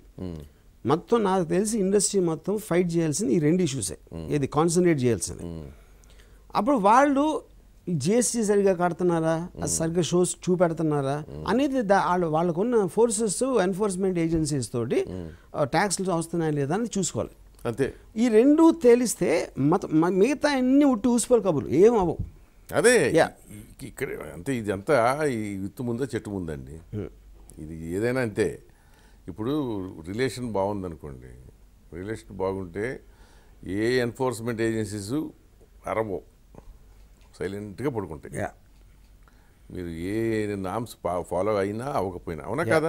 ఇప్పుడు అంతే, కరెక్ట్, అంతవరకే కదా. మోటార్ యాక్ట్ చెప్పింది కదా. మీరు చంద్రబాబు సీఎంగా ఉన్నప్పుడు లక్ష్మీ ఎన్టీఆర్ అని చెప్పి తీశారు. ఇప్పుడు జగన్ మీద అట్లాంటి cinema తీయగలరా? First of all Lakshmi NTR is incident which happen some 35 years back. ఆ ఇన్సిడెంట్లో ఉన్న ఒక డ్రామాటిక్ ఆస్పెక్ట్ తీసాను, అంతేగాని నేను సిబిఎన్ గారికి అగేన్స్ట్, అంటే ఆ టైంలో ఇట్స్ వైడ్లీ యాక్సెప్టెడ్ థింగ్ అది ఏం జరిగింది అనేది. అది చెప్తా వినండి. నేను అనేది వర్మ సాహసాలకు మారిపోయారు అంటారు కదా. సో చంద్రబాబు మీద తీయగలిగారు, దో ఈ was CM at that time. అదే మామూలుగా అతను ఈ వేరే రకంగా ఆలోచించుంటేనే మీ సినిమానే రిలీజ్ అయ్యేది కదా, అది వేరే విషయం. కానీ తీసి సక్సెస్ఫుల్గా రిలీజ్ చేసుకున్నారు మీరు.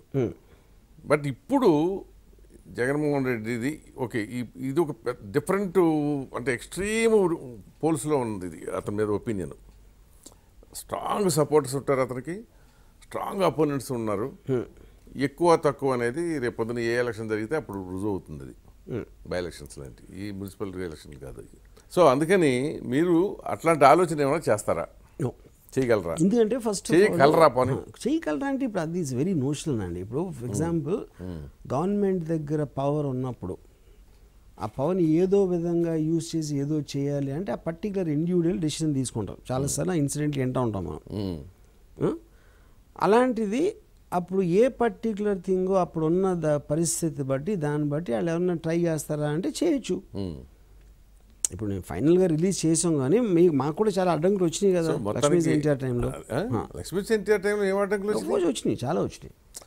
ఏమొచ్చింది? వాళ్ళు బాగా అయితే మిమ్మల్ని బతిమాలుకున్నారు, ఏమన్నా మీరు కాస్త ఏమైనా ఆపగలరా అని చెప్పి. నువ్వు ఎవరు నన్ను బతిమాలే? ఎవరు బతిమాలే నన్ను? మీ క్లోజ్ ఫ్రెండ్ లగడపాటి రాజగోపాల్ అడిగాడు లేదా మిమ్మల్ని?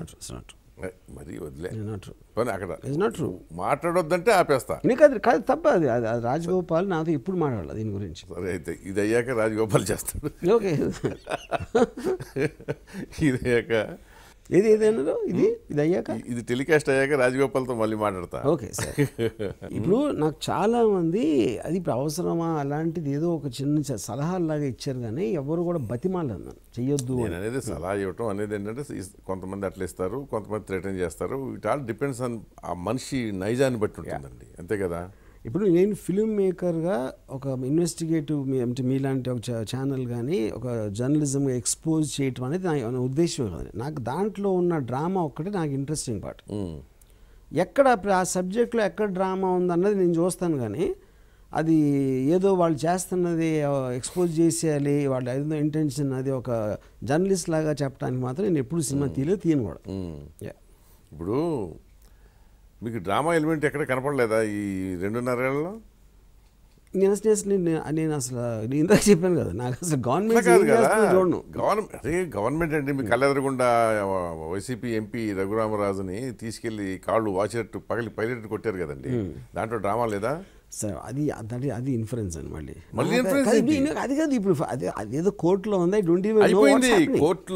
Court referred the supreme court referred the matter to the military hospital. ఇప్పుడు ఏమైంది? ఎవరు కొట్టారని ప్రూవ్ చేశారా? దానికి ఇప్పుడు ఎంక్వైరీ చేయాలి. అది అయిపోయే వరకు తెలియదు, కొట్టడం ఎస్టాబ్లిష్ అయిపోయింది. సో మీరు ఫస్ట్ పార్ట్ తీయొచ్చు, కొట్టడం వరకు ఎవరు కొట్టారు పార్ట్ 2 అని చెప్పి ఇంకొంచెం తీయొచ్చు కదా. మరి ఇప్పుడు ఇక్కడ పాయింట్ ఏంటంటే అసలు అంటే కానీ ఏదో మొత్తానికి బయటికి కనిపించేంత ధీరుడు మగధీరుడు కాదు, ఎక్కడో లౌక్యం ఉంది మనిషిలో, వరంలో లౌక్యం ఉంది. So whether you believe it or not అంటే నేను I always have very very focused aspect ఒక పర్టికులర్ దీంట్లో మీకు ఇందాక రెండు చెప్పినవి తప్పిస్తే నాకు అసలు మిగతా ఐ డోంట్ కేర్. అసలు ప్రపంచంతో సంబంధం ఉండదు మీకు, ఈ ప్రపంచంతో మామూలుగా సంబంధం ఉండదు. ఆ రెండు ఆస్పెక్ట్స్ నేను I had because I'm very very strong follower of Ayn Rand philosophy, objectivism. ఈ రెండు ఆస్పెక్ట్స్ దాంట్లో వచ్చింది నాకు. అది నా మెయిన్ కన్సర్న్, ఒకటే నేను కనెక్ట్ అయ్యాను అక్కడ. ఇప్పుడు మీరు ఒక వర్డ్ ఎవరినో ఏదో చేశారు అనే ఆస్పెక్ట్స్ లో నాకున్న చాయిస్ లో మోస్ట్ డ్రామా ఉన్నదని తీసుకుంటాను. సినిమా ఉంది కదా, దాంట్లో సినిమా చేయొచ్చేమో కదా అంటున్నా, అది not as much as what I want. మరి కొండామురళి బయోపిక్ ఎట్లా తీశారు?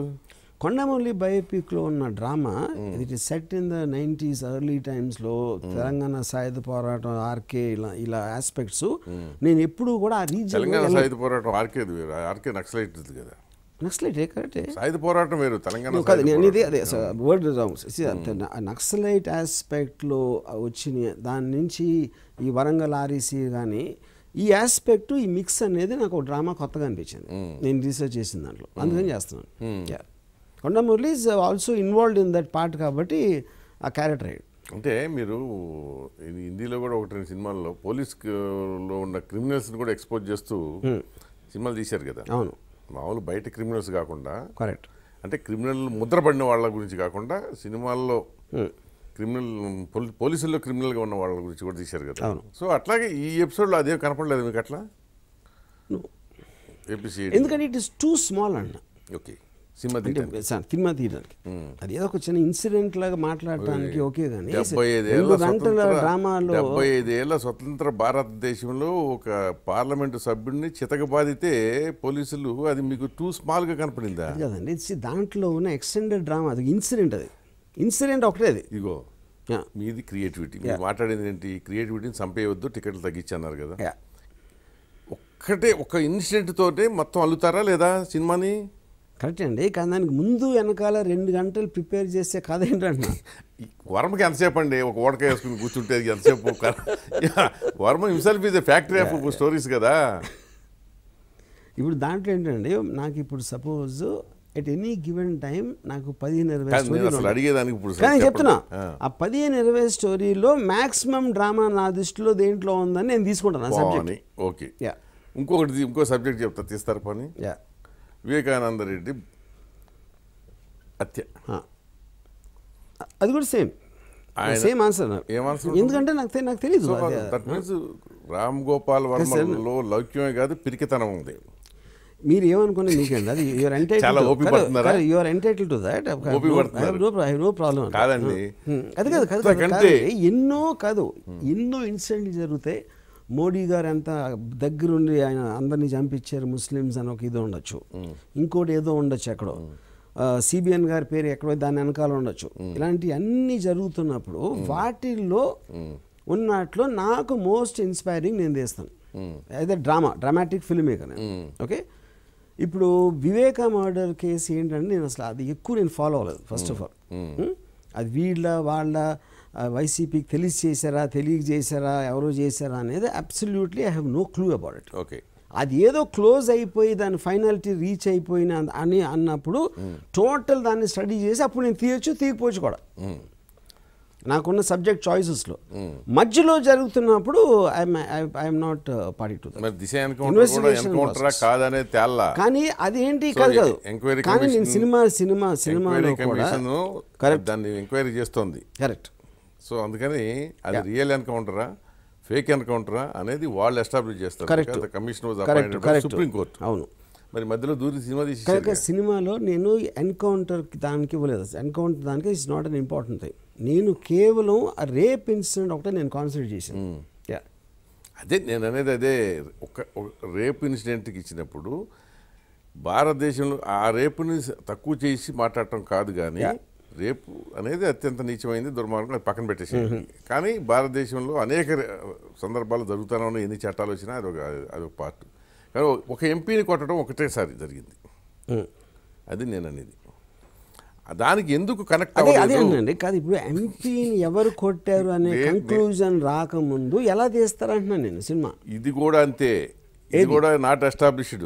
ఏది ఈ దిశ ఎన్కౌంటర్ విషయంలోనే rape is establish, killing is establish. Rape by whom? ఏది rape by whom? Rape by whom అంటే ఎనీబడి అంటే అది ఫిక్షనల్ అండి. ఇక్కడ కూడా అంతే, కొట్టడం వాస్తవం, ఇక్కడ కొట్టడం వాస్తవం, వివేకానందరిని చంపడం వాస్తవం. సో ఈ రెండు వాస్తవాలే. ఎవరు అనేది అక్కడ ఎస్టాబ్లిష్ కాలేదు. ఎవరు అనేది ఫైనల్ గా నేను I have to take it from the police version. సరే పోలీస్ వర్షన్ వీళ్ళు కొట్టారు అందుకని వీళ్ళు ఎన్కౌంటర్ చేయబడ్డారు అని చెప్పారు కదా, అది ఫినిషింగ్ ఉంది కదా. మీరు ఇక్కడ వీళ్ళు కొట్టారు, ఎవరు కొట్టారు ఏంటని మీకు ఉందా ఫినిషింగ్ వర్షన్? ఏ మనిషి కొట్టాడని ఇక్కడ ఉంది కదా, ఎవరు చెప్పాడు కదా వర్మ, మన ఇతను రఘురామరాజు సిఐడి అధికారులు కొట్టారని చెప్పి. పేర్లు నేను అడిగేది. ముసుగేసుకుని వచ్చి కొట్టారన్నాడు. నేను అదే అన్నాను, ఇప్పుడు ముసుగేసుకుని వచ్చి కొట్టారు అనేది ఇప్పుడు నాకు రేపిస్టుల పేర్లు తెలుసు, అఫీషియల్ గా వాళ్ళు రిలీజ్ చేసిన పేర్లు తెలుసు. రేపిస్టులు అనమాకండి, tomorrow you also may be. Fair enough. ఎందుకంటే వాళ్ళని రేపిస్టులు అన్న ఉద్దేశంతో ఆ సొసైటీలో వచ్చిన ఆ ఎమోషన్స్ అకార్డింగ్లీ ఆ ఇన్సిడెంట్ జరిగిపోయింది, పక్కన పెట్టండి. But legally it is not established that X raped wife. Fair enough, yeah correct, okay correct కదా. So it police claim that వాళ్ళే చంపారు, వాళ్ళు మా మీదకి ఏదో వచ్చారు, మేము కాల్చేసాము, అయిపోయింది కదా. అట్లాగే రఘురామరాజు కూడా వాళ్ళు వచ్చారు, వాళ్ళు నన్ను కొట్టారు, వాళ్ళ కస్టడీలో నన్ను కొట్టేశారు, 20 శతకబాదేశారు నన్ను అని చెప్తున్నాడు. ఇక పేర్లు వాళ్ళు ఎవరు అనేది మీ సినిమా డ్రామాలో పెట్టుకోవచ్చుగా. ఆ వాళ్ళు ఎవరు ఎవరు అని ఎక్కడ దాకా తీసుకెళ్ళవచ్చు మీరు. ఎందుకంటే మీ బ్రెయిన్కి సరే ఇప్పుడు నేను రియల్ టైంలో జరిగిందని చెప్పడానికి పేర్లు మార్చి తీయడానికి ఫండమెంటల్ డిఫరెన్స్ ఏంటో చెప్తాను. ఓకే చెప్పండి. లాకప్లోనో కస్టడీలో ఉన్నప్పుడు టార్చర్ చేశారా కొట్టారా అనేది technically it is a very small thing, except that and MP sitting ఎంపీని చేశారు అనేది ఇట్స్ ఎ మేజర్ ఇష్యూ. కానీ మీకు విజువల్గా it is just about people beating with some, అంటే మీరు చెత్త బాదారు చెత్త కొట్టేశారు అనేది మీరు డ్రామాటిక్గా చెప్తున్నారు. కానీ దాని వెనకాల ఉన్న కాన్స్పిరసీ ఎంత ఉంది అది నేను తెలియనప్పుడు ఎవరు ఎగ్జాక్ట్లీ ఎవరు చేశారు ఎందుకు చేశారు అనేది లేనప్పుడు ఏది మీకు తెలిసి కాదు. నా వన్ లైన్ ఆన్సర్ ఏంటంటే the drama is not enough to make a feature film. Okay, I'm not courageous enough అని చెప్పండి, ఇంకా బాగుంటుందేమో. అది ఇప్పుడు నేనేం చెప్పినా జనాలు అనేది వాళ్ళు అనుకుంటారు, అంటారు. అంతే. నా మీద కామెంట్ చేసేవాళ్ళు 99/100 పీపుల్ నేను చెప్పింది నమ్మరు. ఓకే, దాని ఇష్టం. మళ్ళీ సినిమా దానికి వస్తే ఈ పెత్తందారి పోకడలో ఆ గుత్తేదారులు చాలా మంది ఉన్నారు ఇక్కడ సినిమా ఇండస్ట్రీలో. వాళ్ళు ఈ టికెట్ల ధరలు తగ్గిస్తేనే మంచిది, వాళ్ళకి రోగం కలుగుతుంది అని ఇండైరెక్ట్గా అట్లాంటి భావనతోటి తమ్మారెడ్డి భరద్వాజ లాంటి వాళ్ళు మాట్లాడారు. మీరు ఏకీభవిస్తారా? నేను వినలేదండి వాళ్ళు ఏం మాట్లాడారు. నా పాయింట్ ఏంటంటే ఎవరు ఏమన్నా వాళ్ళ పాయింట్ ఆఫ్ వ్యూ అది. నేను 100% ఈ 2 పాయింట్స్ తప్పిస్తే నాకు వేరే పాయింట్ నాకు తెలియదు. నేను చెప్పను టికెట్ రేట్లు ఉండాలా లేదా అని. టికెట్ రేట్లలో గవర్నమెంట్ ప్రమేయం ఉండటానికి వీలు లేదు అనేది నా కాంటెస్ట్. ఎంత ఖర్చు పెడితే ఎంత తక్కువ చేయాలి ఎక్కువ చేయాలి అనేది. ఎందుకంటే మ్యానుఫ్యాక్చరర్ ఆడ ప్రైవేట్ మనీతో ఆడ తయారు చేసిన ప్రోడక్ట్ని ఇంకోళ్ళు ఎవరో అసలు రైజ్ చేయడానికి అసలు ఏ ఆస్పెక్ట్లో అది పాసిబుల్. ఒకవేళ అలాంటిది ఉంటే ఇంకొక ప్రోడక్ట్ పేరు చెప్పమని అడుగుతున్నా. లేదు అంతే. అంటే ఎసెన్షియల్ కమోడిటీస్ విషయంలోనే ఉంటుంది. అది కూడా ఎక్స్ట్రీమ్ సిచ్యువేషన్స్లో కూడా గవర్నమెంట్ ఇంటర్వెన్షన్ వస్తుంది. అవసరమైతే క్రాస్ సబ్సిడీ చేస్తారు. కరెక్ట్. రైతులకి ఉందనుకోండి, ప్రైసెస్ పడిపోతే క్రాస్ సబ్సిడీ చేస్తారు. అట్లాగే కన్జ్యూమర్ ప్రైసెస్ పెరిగిపోయినప్పుడు గవర్నమెంట్ ఇంటర్ఫియర్ అవుతుంది, వాళ్ళు సప్లై చేయటం ఉల్లిపాయ ఎగ్జాంపుల్. కరెక్ట్ అంతే. అంత మించి ఇంకా పెద్ద మిగతా విషయాల్లో అసలు అది కాక అన్నింటినీ government they are running away from the business activities కదా. కరెక్ట్. సెంట్రల్ గవర్నమెంట్ కానీ స్టేట్స్ కానీ business is not our job అంటున్నారు కదా. సో అవసరం లేదు, బట్ ఇట్స్ హ్యాపెనింగ్. చూద్దాం అది మీరు ఆ విషయంలో సక్సెస్ అవుతారా ఎవరా, టైం విల్ డిసైడ్. అది ఇప్పుడు పొట్టలో తేలేది కాదు. బట్ ఇక్కడ ఏంటంటే ఇండస్ట్రీలో విభేదాలు కూడా ఉన్నాయి కనుక ఇది ఒకటి that is equally are more problem యాక్చువల్గా. అది మెయిన్ ఏంటంటే దీంట్లో 2 గ్రూపులు ఉండటం వల్ల ఈ విభేదాలని గవర్నమెంట్ కూడా సక్సెస్ఫుల్గా వాడుకుంటోంది. అంతేనా? కరెక్ట్. మరి మీరు మధ్యత్వం వహించవచ్చు కదా దేనికి? అదే ఈ గ్రూపులు కలిపేసి. ఇప్పుడంటే కాదు గ్రూపులను కలిపేస్తే అప్పుడు ఐకమత్యమే మహాబలం అని కదా మనకి చిన్నప్పుడు పాఠాలు చెప్పారు. ఐకమత్యం లేకపోవటం వల్ల కదా సినిమా పరిశ్రమలో ఇప్పుడు. సరే, ఫస్ట్ ఆఫ్ ఆల్ ఐకమత్యం అనేది ఎక్కడ ఉండదండి. చూస్తే మనకు అప్పుడు చెప్పినోడు ఎవడు పిచ్చోడా? ఎవరు? 100%. ఎందుకంటే ఇప్పుడు కాదు సార్, నేను సింపుల్ ఎగ్జాంపుల్ చెప్తాను. ఇప్పుడు సేమ్ థింగ్, ఇప్పుడు మీరు ఇండస్ట్రీ అనేది ఒక వర్డ్ పెట్టారు కదా. సినిమా ఇండస్ట్రీలో ఉన్న ఒకళ్ళ మీద ఒకళ్ళు ఉన్నంత జెలసీ నాకు తెలిసి ప్రపంచంలో ఏ గ్రూప్లో ఉండదు. అది ఎందుకంటే వాళ్ళ మనుషులుగా వేరని కాదు, ఎందుకంటే ఆ ప్రెషర్ ఆఫ్ ఫేమ్ కానీ మనీ కానీ, లేకపోతే ఈ సినిమా ఫ్లాప్ అవుతుందా, వాడికి పెద్ద హిట్ వచ్చిందంట, రాజమౌళి అద్భుతం తీసాడంట, ఈ అనేది మానవ సహజమైన కుళ్ళు అనేది చాలా ఎక్కువ. కుళ్ళు అసూయని మీరు దాన్ని మసిపరచదు. అప్పుడు ఏమవుతుందంటే ఈచ్ పర్సన్కి వేరే ఎజెండా ఉంటుంది. ప్రతి వాడికి వాడి సినిమా, వాడికి ఏదో అక్కడ ఆస్తులు ఉన్నాయా, లేకపోతే ఎందుకు ఇది చేసి మనకి ఎక్కడ ఇలా క్వైట్గా ఉంటే అక్కడ ఏదో వస్తుందని ప్రతి ఒక్కరికి వేరే వేరే వేరే ఎజెండాస్ ఉంటాయి. అప్పుడు వాళ్ళందరూ కలిసి ఐకమత్యం ఎట్లా అవుతారు?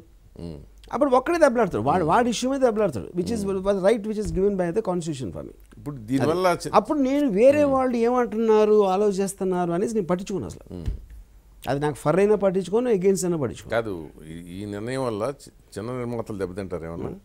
సార్, ఫస్ట్ ఆఫ్ ఆల్ ఈ చిన్న సినిమా అనే ఒక word it self is completely అది. ఇప్పుడు చిన్న కొట్టు అని ఉండదు కదా, చిన్న హోటల్ అని ఉండదు కదా, చిన్న బట్టల కొట్టు అని అంటాం. అదే బడ్డీ కొట్టు అంటావు. బడ్డీ కొట్లు కూడా బతకాలని మీరు మాల్స్ మీద పడితే ఎలా ఉంటుంది?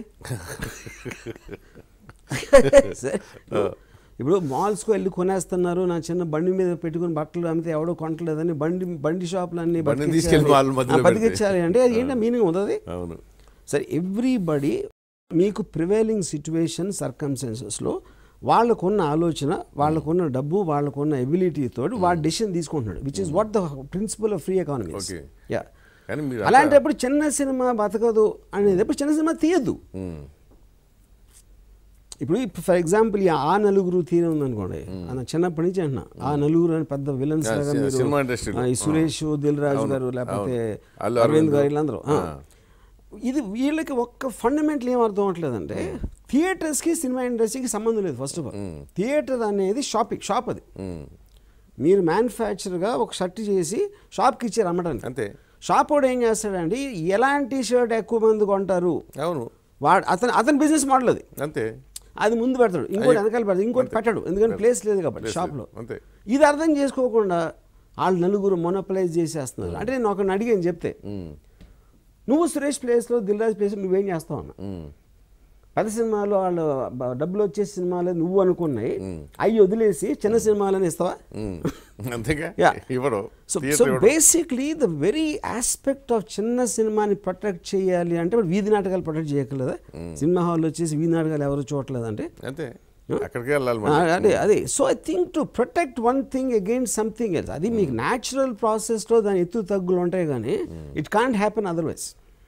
కానీ కొన్ని సినిమాలు పేరుకి చిన్న సినిమా అయినా కానీ రిలీజ్ అయిన తర్వాత పెద్ద సక్సెస్ కూడా వచ్చినాయి, అప్పుడు వాళ్ళకే నష్టం కదండి. అది కాదు సార్, మీరు డెసిషన్ తీసుకుంటారండి, ఇది బెటర్గా ఆడుతుందని, కానీ అన్ఎక్స్పెక్టెడ్గా ఇంకోటి ఏదో ఆడింది, కరెక్టే. అప్పుడు డెసిషన్ తీసుకున్నట్టుగా నష్టం కదా. అట్లా కాదు. ఇప్పుడు ఎట్లా ఉంటుందంటే కొన్ని సినిమాలు క్రియేటివ్గా తీస్తారు కొత్తవి, అంటే స్టార్ వాల్యూ ఉండదు, కరెక్ట్.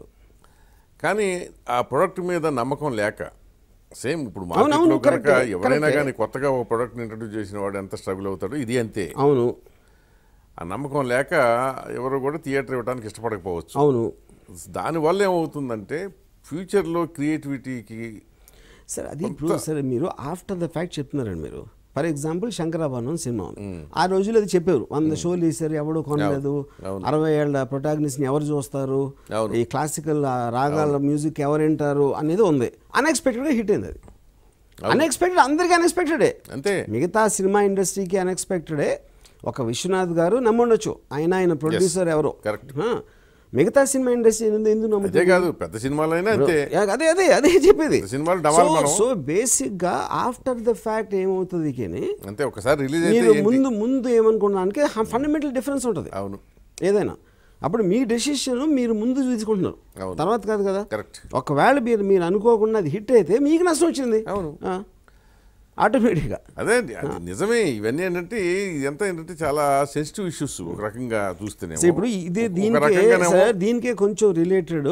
ఏది ఉట్టి హీరోలు అందరూ స్టార్ హీరోలు కొడుకులు అవుతారు హీరోస్, టాలెంట్ ఉన్నవాడికి అవకాశాలు రావట్లేదు అంటే టాలెంట్ ఉందని ఎవరు చెప్తున్నారు? ఎవరు దాన్ని నిర్ణయించే వాళ్ళు ఎవరు?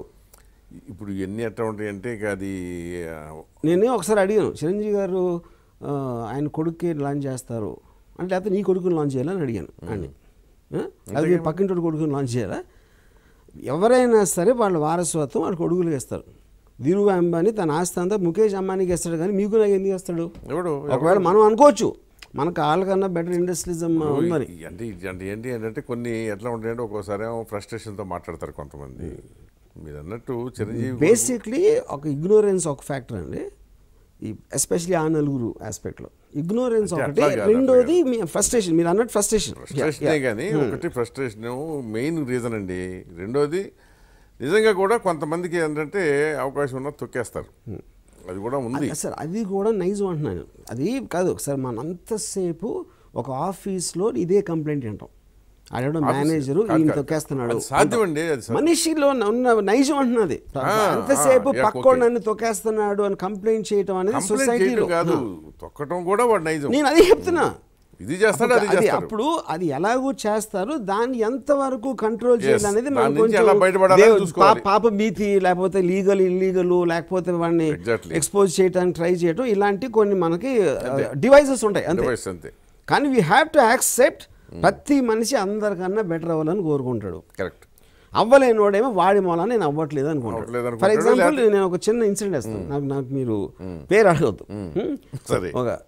ఒక హీరో చెప్పాడు నాకు, అది కొంచెం అవుట్ ఆఫ్ ద గై అంటే అవుట్ ఆఫ్ ద స్టేట్. నన్ను అతని సినిమా ఏదో రిలీజ్ అయ్యి తీశారు ఒక 5-6 రోజులు ఏదో సంథింగ్. ఇది నన్ను సురేష్ అరవింద్ గారు నన్ను ఇది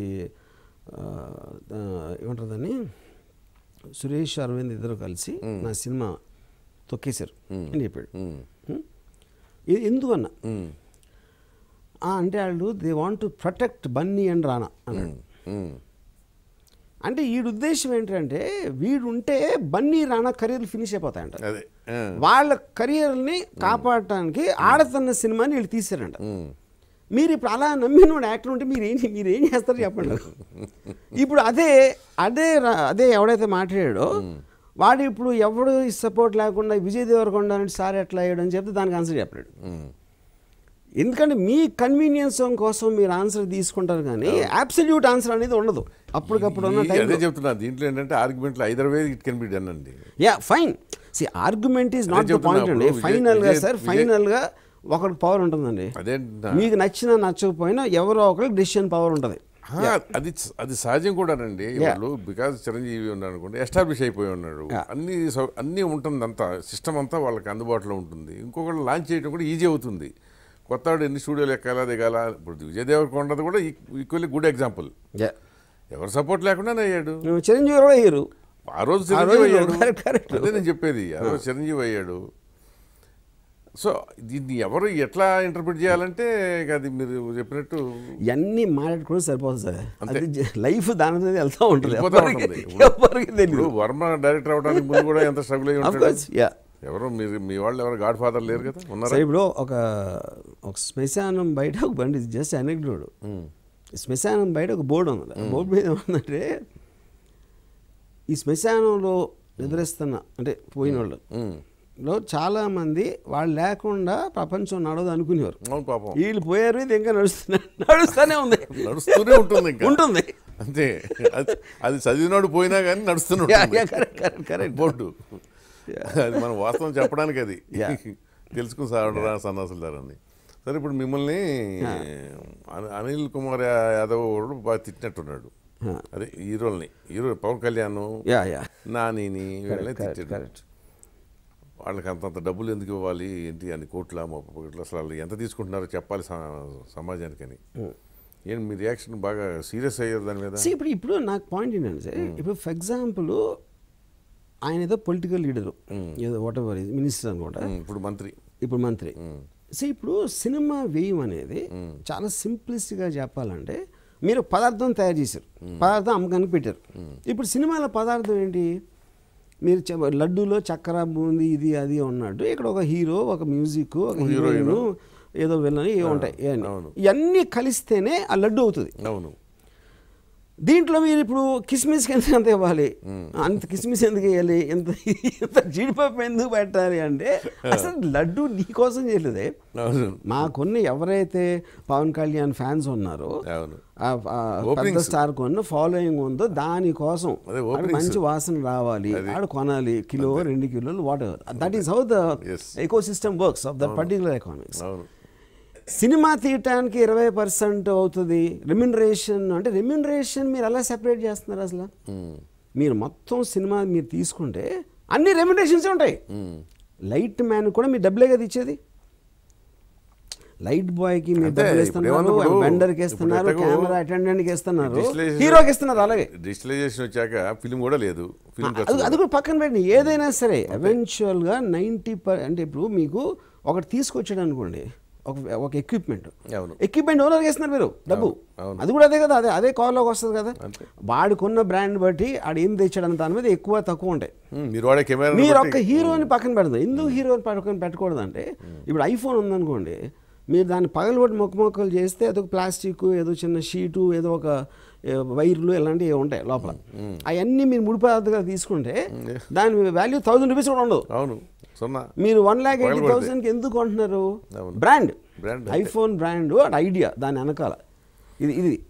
ఇది ఇలాంటి ఇంత ఫండమెంటల్ అర్థం చేసుకోకుండా హీరోకి రెమ్యునరేషన్ ఎందుకు అంత 80 crores 10 crores చెప్పాక 10 crores కూడా ఎందుకు వెళ్ళంటున్నా? మీరు అసలు పర్సనల్ వాల్యూ అది లేనప్పుడు లైట్ మ్యాన్కి ఇచ్చినంత ఇవ్వాలి. పవన్ కళ్యాణ్ అప్పుడు అందరూ మనుషులే కదా, అందరూ బీదింగ్ చేస్తారు, అందరికీ రక్తాలు అన్నీ ఒకటే ఉంటాయి. అలాంటి మీరు కమ్యూనిజం సిద్ధాంతంలో ప్రతి ఒక్కరికి ఒకే అమౌంట్ ఇవ్వాలి. సరే ఏదైనా కానీ మొత్తానికి సినిమా వాళ్ళకి ఎవరికి ఎంత రెమ్యునరేషన్ ఇవ్వాలని డిసైడ్ చేసే పరిస్థితికి వచ్చింది బయట వాళ్ళు. అది ఎంత ఖర్చులో తీయాలి అది కూడా వచ్చింది. సో ఇప్పుడు ఫర్ ఎగ్జాంపుల్ 5 star హోటల్ ఉందండి. 5 star హోటల్ మీకు ఒక కాస్ట్ ఉంటుంది. మీరు వెళ్తే ఇక్కడ ఇడ్లీ బయట ఏంది 5 రూపాయలు అంటే 500 రూపాయలు ఉంటుంది. సో ఇప్పుడు నేను చెప్తాను, మీరు అప్పుడు గవర్నమెంట్ వచ్చేసి మీరు అంత మంచి ఒక బ్రాస్ కట్లరీ ఎందుకు అల్యూమినియంతో చేయొచ్చు కదా. అల్యూమినియంతో కూడా మీకు కూర ఉంటుంది కదా, అల్యూమినియంతో స్పూన్ నోట్లోకి వెళ్తుంది కదా అని చెప్పినట్టు ఉంది. అప్పుడు ఎవ్రీథింగ్ యూ కెన్ అప్లై. కాదు మీకు గుర్తు తెలియదేమో, ఇంతకుముందు 83కి ముందు ఉమ్మడి రాష్ట్రంలో హోటల్స్లో ఇడ్లీ వడ ఇవన్నీ టిఫిన్లు రేట్లు ఎంత ఉండాలి, కాఫీ రేట్లు ఎంత ఉండాలి అప్పుడు గవర్నమెంట్ డిసైడ్ చేసింది. రామారావు గవర్నమెంట్లో కాదు రామారావు కాదు, okay Congress government. Okay. So రాలేదులే అప్పటికి. Okay okay. సో చేస్తే వాళ్ళు ఏం చేశారు, ఎంత ఇడ్లీ ఉంటుంది కదా దాదాపుగా మామూలుగా అయితే దాన్ని ఎంత ఇడ్లీ చేశారు. అదే చేస్తున్నా మొత్తం క్వాలిటీ తినేవాడు అంతా అమ్మనాభూతులు ఎవరిని తిట్టుకో గవర్నమెంట్ చెప్పారు. తట్టుకోలేక అన్నపూర్ణ క్యాంటీన్లను పెట్టారు గవర్నమెంట్. మొబైల్ మన అమ్మ టిఫిన్ సెంటర్ లాగా మొబైల్ క్యాంటీన్లు పెట్టారు. అయ్యో గంటలో అన్నీ అయిపోయినాయి. దాంట్లో మళ్ళీ కరప్షన్ అయిపోయింది.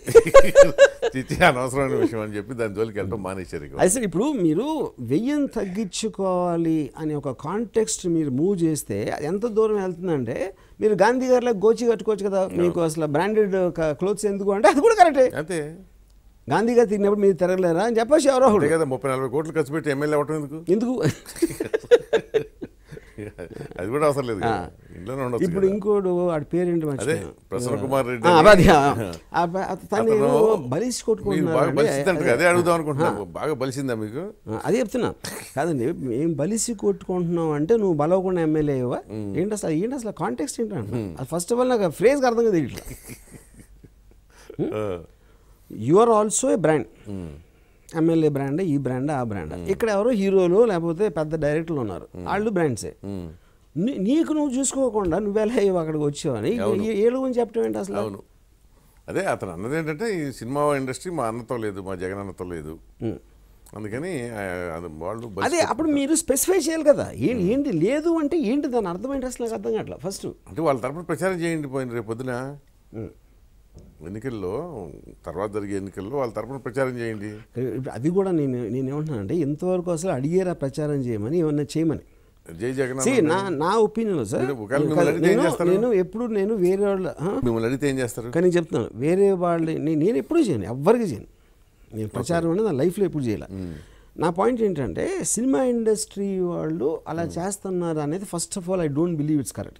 బిలీవ్ అని ఎందుకు అంటున్నానంటే నాకు 100% నేను వాళ్ళ తరపున స్టేట్మెంట్ ఇవ్వలేను కాబట్టి నా నమ్మకం చెప్తున్నాను. నేను బాంబేలో ఉన్నప్పుడు నాకు అసలు తెలుగు ఫిల్మ్ ఇండస్ట్రీ గుర్తుంటుంది, ఎందుకంటే పొద్దున్న లేస్తే బాంబే వాళ్ళతో కలుస్తూ ఉంటాను కాబట్టి అది కట్ ఆఫ్ అయిపోతుంది. హైదరాబాద్లో అంటే బాంబే వాళ్ళు కట్ అయిపోతారు. నాకు సేమ్ థింగ్, కేవలం హైదరాబాద్లో ఉంటారు కాబట్టి వాళ్ళేదో పొద్దున్న లేస్తే ఈ కేటీఆర్ని ఎక్కడో కలిసో కేఆర్ గారిని కలిసో దాని మూలాన సైకలాజికల్గా మీకు వీళ్ళందరూ దీంతో ఉన్నారు అక్కడ లేరు అని అనిపిస్తుంది. అది నాకు స్ట్రాంగ్ బిలీఫ్. అంతేగాని తెలుగు ఫిల్మ్ ఇండస్ట్రీలో ఏదో డెలిబరేట్గా వైఎస్ జగన్ గారికి అగేన్స్ట్గా మాత్రం కంప్లీట్ అపోహది. నెంబర్ 1 ఏంటంటే ఇక్కడ అందరూ హైదరాబాద్లో కాన్సన్ట్రేట్ అయ్యి ఉంది ఇండస్ట్రీ. ఆంధ్రప్రదేశ్ విడిపోయిన తర్వాత అక్కడికి కనెక్షన్ పోయింది. లేకపోతే అంతే, అదే జగన్మోహన్ రెడ్డి హైదరాబాద్లో ఉమ్మడి రాష్ట్రం 100% కాదు. అది కూడా పక్కన పెట్టండి, అంటే ఫర్ సమ్ రీజన్ ఇప్పుడు జగన్ గారు జూబ్లీ హిల్స్ అంటే కూడా ఉండదు. అది అదే చెప్తున్నా. ఫర్ సమ్ ఇప్పుడు జయలలిత గారు అక్కడ ఎక్కడి నుంచో చేసి, కేసీఆర్ గారు ఫామ్ హౌస్ నుంచి చేసి, ఇంకెవరు ఎక్కడి నుంచో మీరు ఇవాళ ఉన్న దాంట్లో అండి మీరు అసలు ఉండాల్సిన అవసరమే లేదు. అవును, మీరు అమెరికాలో ఉండి సీఎం కొనవచ్చు, ఏమి ఫరకపడదు. అంతే కాదు, సినిమా వాళ్ళు చెప్తే ఓట్లేసి అంత అమాయకులేం కాదు ప్రజలు కూడా. మీరు ఏదో తిరిగేం కానీ అట్ట అనుకుంటే చిరంజీవి ఎన్నిసార్లు ముఖ్యమంత్రి కావాలా? అవలేదుగా, పార్టీ పెట్టి కూడా. మరి పవన్ కళ్యాణ్ అతనికి ఇప్పుడు ఉన్న వాటిలో one of the top star in popularity. But ఏమైంది, ఈ హిమ్సెల్ఫ్ గాట్ డిఫీటెడ్. సో అందుకని అది కానీ అది అన్నీ ఏంటంటే భ్రమలు ఏముంటే ఇవన్నీ వీళ్ళకి ఎట్లా ఉంటుందంటే పొలిటీషియన్స్కి వరదలో కొట్టుకుపోయాడు గడ్డిపోసే ఆధారం అన్నట్టుగా. ఇది కేవలం ఒక ఏముంటుందండి, ఆ దూరంగా ఉన్నప్పుడు మీకు ఒక ద్వేషం పెరుగుతుంది చూడండి. ప్రతిదాన్ని మీరు ఒక కాన్స్పిరసీ థియరీలో ఉండదు కదా. నాకు తెలిసి ఫిల్మ్ ఇండస్ట్రీలో ఎవ్వరికి కూడా అంటే పర్సనల్గా ఉండొచ్చు, ఎవరికో కొంచెం పొలిటికల్ అఫిలియేషన్ లేకపోతే ఇది చేయట్లేదు దాంట్లో ఉండొచ్చు. కానీ ఈ సోకాల్డ్ పెద్ద హీరోస్ పెద్ద I do not believe that they have anything against. ఎందుకంటే వాళ్ళు చాలా బిజీగా ఉంటారండి వాళ్ళ పనుల్లో. అసలు వాళ్ళు అసలు ఎవరు పట్టించుకోలేదు కూడా. ఇప్పుడు కూడా ఎవరు ముఖ్యమంత్రి ఉన్నా ఏదో రిలీఫ్ కావాల్సి వస్తే ఇస్తూ ఉంటారు. అప్పుడు ముఖ్యమంత్రి ఎవరైతే ఏముంది వాళ్ళకి ఏదైనా నేషనల్ కలామిటీస్ జరిగినప్పుడు అనౌన్స్ చేస్తూ ఉంటారు. అది ఇవన్నీ ఏంటంటే ఇల్ ఫీలింగ్స్ వచ్చినప్పుడు అన్ని ఎప్పుడైతే మన ఇద్దరికి మధ్యలో వచ్చిందో మీరు ఏం చేసినా సరే నాకు నచ్చదు. మీరు చాలా హలో అని చెప్తే ఏంటి కొంచెం ఓవర్ యాక్షన్ చేస్తాడు అనిపిస్తుంది. హలో అంటే అసలు ఏంటి పట్టించుకోవట్లేదా అనిపిస్తుంది. అంతే, కరెక్ట్ అది. కానీ పాపం ఇక్కడ కేసీఆర్ ఏమో సైలెంట్గా పెద్ద అడిగినా అడగపోయినా రేట్లు పెంచేసి హ్యాపీగా ఉంచేసాడు. తెలుగు ప్రాంతం అదే అంత అర్థం కాదు, ఇది కూడా అంతే అర్థం కాదు యాక్చువల్గా ఇక్కడ. అందుకని నేను అంటున్నాను అసలు గవర్నమెంట్ ఇంటర్వెన్షన్ ఉండకూడదండి ప్రైసింగ్లో. అవును, అది అంటే ఆ రోజుల్లో ఎందుకు పెట్టారో మనకు తెలియదు నిజానికి చెప్పాలంటే. 1955లో అది కూడా మీరు సెక్షన్ మీకు తర్వాత చెప్తాను. అది ఏదో చాలా కాంప్లికేటెడ్గా ఉంది అది అసలు యాక్చువల్గా. అదే నేను అనేది అసలు అది ఇప్పుడు ఎవరు చదవాలి కాదు సార్. 1955లో నాకు తెలిసి మ్యాక్సిమం టూరింగ్ టాకీస్లో లేకపోతే అక్కడ ఫుల్ క్యాష్లో నడుస్తూ ఉంటుంది. అదే చెప్తున్నా, అదే అంటున్నా. అసలు 1955లో అసలు పరిస్థితి ఏంటో మనకు తెలియదు ఇప్పుడు.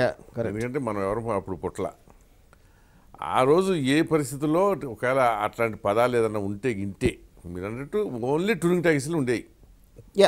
ఒక దగ్గర వేసేయటం, గుడారం ఎత్తేసేయటం, మళ్ళీ ఇంకో దగ్గర పెట్టుకోవడం. ఇది దాన్ని ప్రాతిపదికగా తీసుకుని ఇప్పుడు ఏదో మేము చేయాలనుకోవటం అనేది అది నిజంగానే స్టూపిడిటీ. ఎందుకంటే ఇప్పుడు మల్టీప్లెక్స్ కట్టాలంటే ఎంత కావాలండి? అంటే ఇంకా హై ఎండ్ మల్టీప్లెక్స్ అంటే ఎనీథింగ్ స్కై ఇస్ లిమిట్ ఆ ఖర్చుకి. కరెక్ట్. దానికి రేట్లు గీట్లు అంటే మీకు సౌకర్యాలు. ఇప్పుడు రిక్లైనర్లో పడుకుని సినిమా చూడవచ్చు అంటున్నారు. రిక్లైనర్లో పడుకుని సినిమా చూడవచ్చు అన్నప్పుడు 5 రూపాయలకి ఇమ్మంటారు, 10 రూపాయలకి ఇమ్మంటే ఎట్లా వర్కౌట్?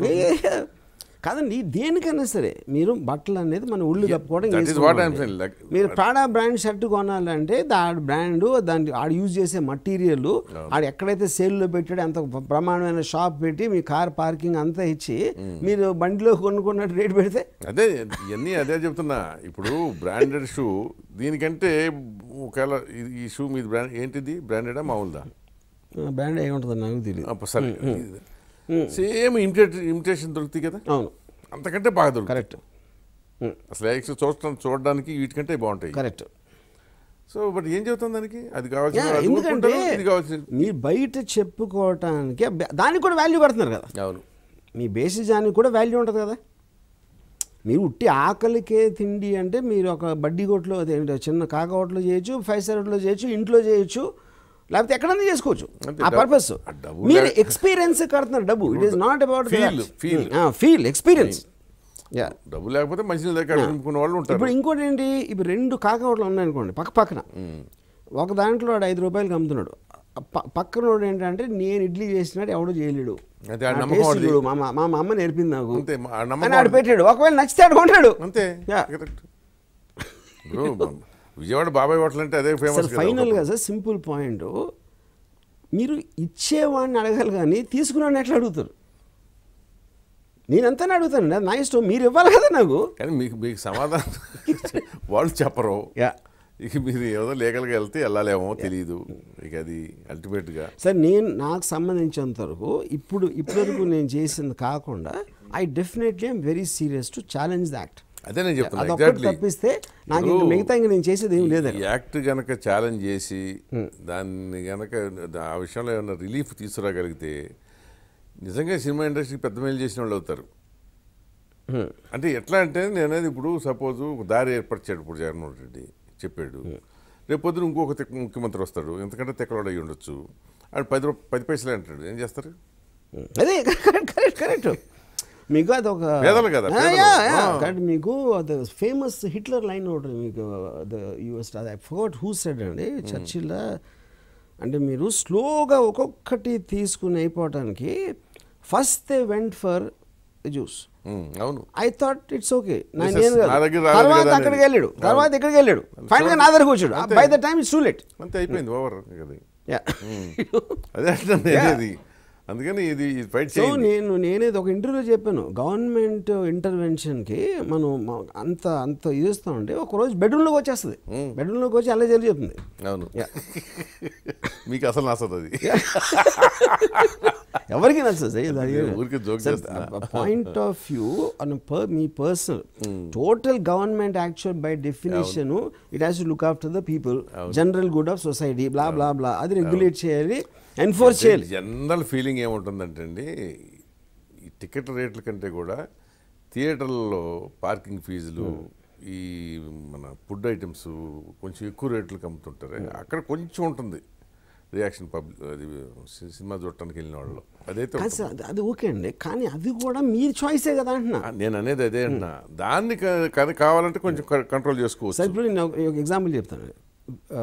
ఐనాక్స్ ఇన్సిగ్నియాలో మీకు రిక్లైనరు ఆడు మంచి రగ్గు షాల్ ఇస్తాడు, ఒక ఐప్యాడ్ ఉంటుంది, దాంట్లో మీరు కొడితే మీకు ఆర్డర్ చేసుకోవచ్చు. అప్పుడు మీరు అక్కడికి వెళ్ళి ఏం చెప్పాలి, నాకు ఐప్యాడ్ వద్దులే, రగ్గు వద్దులే అని తగ్గించబడి అవ్వదు. అది ఎందుకంటే మీరు బిజినెస్ క్లాస్లో వెళ్ళారు, ఫస్ట్ క్లాస్లో వెళ్ళారు, దానికి కొన్ని ఎమ్యూనిటీస్ ఆడు ఫిక్స్ చేస్తాడు, మీరు కొంటే కొనలేదా మానేది అంతే. అంతేగాని ఈ సీట్ ఒకటే మిగతాడికి ఏమన్నా అంటే అది నేను ఇంకోటికి అతికిస్తానంటే కుదరదు కదా. అవును, సరే. సినిమా ఇండస్ట్రీలో వచ్చి ఒక కొంతకాలం స్ట్రగుల్ అయ్యారు కదా మీరు. ఫైనల్గా నేను ఫస్ట్ ఆఫ్ ఆల్ ఎప్పుడు అంటే నాకు స్ట్రగుల్ అంటే మామూలుగా నేను అనేది ఎకాఎకిన డైరెక్టర్గా అట్లా అయితే రాలేదు కదా, అసిస్టెంట్ డైరెక్టర్ అట్లా చేశారు కదా. రావడం శివతోటి టాప్ రేంజ్కి వెళ్ళిపోయారు. ఆ తర్వాత చాలా మంచి సినిమాలు తీశారు, అంటే అన్ని వర్గాల మన్ననలు. అదే పక్కన పడేయండి, అలా ఫోను పేదం కొనుక్కోవటం మీకు రెండు సైమల్టేనియస్గా జరుగుతాయా? అది నా ఇష్టం అండి, అది మీ ఇష్టమే. అప్పుడు మీరు నేను ఫోన్ చేస్తాను మీకు ఇష్టం లేకపోతే ఇంటర్వ్యూ ఆపేయండి, అంతేగాని నన్ను చెప్పొద్దు ఏం చేయమని. ఇంటర్వ్యూలో ఫోన్ ఉండకూడదు. అదేండి నా ఇష్టం ఉండదు. మీరెవరు రూల్ పెట్టడానికి? మీరు ఆపేయచ్చు, మీరు నన్ను ఇంటర్వ్యూ చేయొద్దని చెప్పొచ్చు, కానీ నేను ఇంటర్వ్యూ చేస్తున్నప్పుడు ఏం చేస్తానని చెప్పే హక్కు మీకు లేదు. ఖచ్చితంగా ఉంటుంది, మినిమం నామ్స్ ఉంటాయి. మీరు డిక్టేటర్లో మాట్లాడుతున్నారు ఇప్పుడు. నేను డిక్టేటర్ అంటే మీరు డిక్టేటర్గా అయితే నేను డిక్టేటర్ని అవుతా. నేను అనేది ఏంటంటే బ్రేక్ అవుతుంది ఎప్పుడైనా సరే, అది ఎవరికైనా సరే కాసేపు అంతే అది ఓకే. అక్కడి నుంచి చాలా అంటే almost one of the top director దాకా వెళ్ళారు కదా. వెళ్ళి తర్వాత వచ్చేటప్పటికి మీరు ఇచ్చిన స్టేట్మెంట్లు కానీ కొంచెం ఆ వీడియో రకరకాల ప్రవర్తనలో అంటే మీ లైఫ్ స్టైలు వీటన్నిటి వల్ల పతనం అయినట్టు ఒక భావన కలిగింది కదా. అంటే కాదు కలిగింది కదా. దీనికి ఆన్సర్ 1000 సార్లు చెప్పారా? అందుకని నాకు అసలు ఓపిక పోయింది. ఎందుకంటే ఇప్పుడు ఏం చేద్దాం అయితే నెక్స్ట్ అయిపోయింది. మీరేం చేద్దామని నేను ఇప్పుడు నా సినిమాలు నేను చేసుకుంటున్నాను. ఆ సినిమాలకి ఒక రకమైన అంటే మీరు జనరల్గా మీ సినిమా రిలీజ్ అయ్యే ముందు ఒక కాంట్రవర్సీకి ఏదో ఒకటి తీసుకుని దాన్ని అట్లా సినిమాని ప్రొజెక్ట్ చేస్తారనేది కూడా ఉంది కదా. అది కూడా దానిలో భాగం కాదు కదా ఇదైతే. ఈ యాక్ట్ ఛాలెంజ్ ఏముంటుంది సంబంధం? కదండి. ఇప్పుడు అంత 400-500 కోట్లు సినిమాలు చేస్తున్న అంతంత పెద్ద పెద్ద డైరెక్టర్లు వాళ్ళు చేయలేనిది వాళ్ళే చేయలేనిది నేను తీసే ఒక ఇలాంటి బడ్జెట్ సినిమా ఎవరు పట్టించుకుంటారు? దానికి ఏమవుతుంది అసలు? ఎలా సంబంధం ఉంటుంది? అంటే అట్లాంటి కాదు, మీది ఏంటంటే సింపుల్గా ఇప్పుడు మంచి మార్గం ఎన్నుకున్నారు, ఎందుకంటే ఎక్కువ ఖర్చు కూడా ఉండదు కదా. ఎంత ఉంటుంది మీది బడ్జెట్? డిపెండ్స్ అండి, సినిమా బట్టి ఉంటుంది ఏదైనా కానీ. సో టక తీసేస్తుంటారు అది ఫ్యాక్టరీ లాగా. సో ఇదే లైన్ కంటిన్యూ అవుతారా? అది నా ఇష్టం అండి. అప్పుడు బట్టి ఉంటుంది, ఎప్పటికప్పుడు మారిపోతుంది. ఐస్ క్రీమ్ తీసాను లోయెస్ట్ బడ్జెట్, 6 నెలలు సర్కార్ 3 తీసాను. అది నా ఇష్టం. ఫైనల్ గా నేనే డిసైడ్ చేస్తాను ఏం చేయాలని కూడా చెప్పారు. నేనే చూసుకుంటాను కావాలంటే అన్నారు. అవును అంతే. ఏవైనా ఎవడైనా అది చేసేది నేను చెప్తాను అంతే. ప్రతి జనం చూస్తారు అంతే. లేకపోతే ఇప్పుడు నేను గన్ పెడతాను చూడమని, అదే కదా, అది ఆడిష్టం. అంతే. Yes choice is them. సరే ఏదైనా కానీ మీరేంటంటే ఈ యాక్ట్ విషయంలో మాత్రం సో లీగల్గా మీరు విజయవంతం కావాలని కోరుకుంటూ thank you very much. Thanks.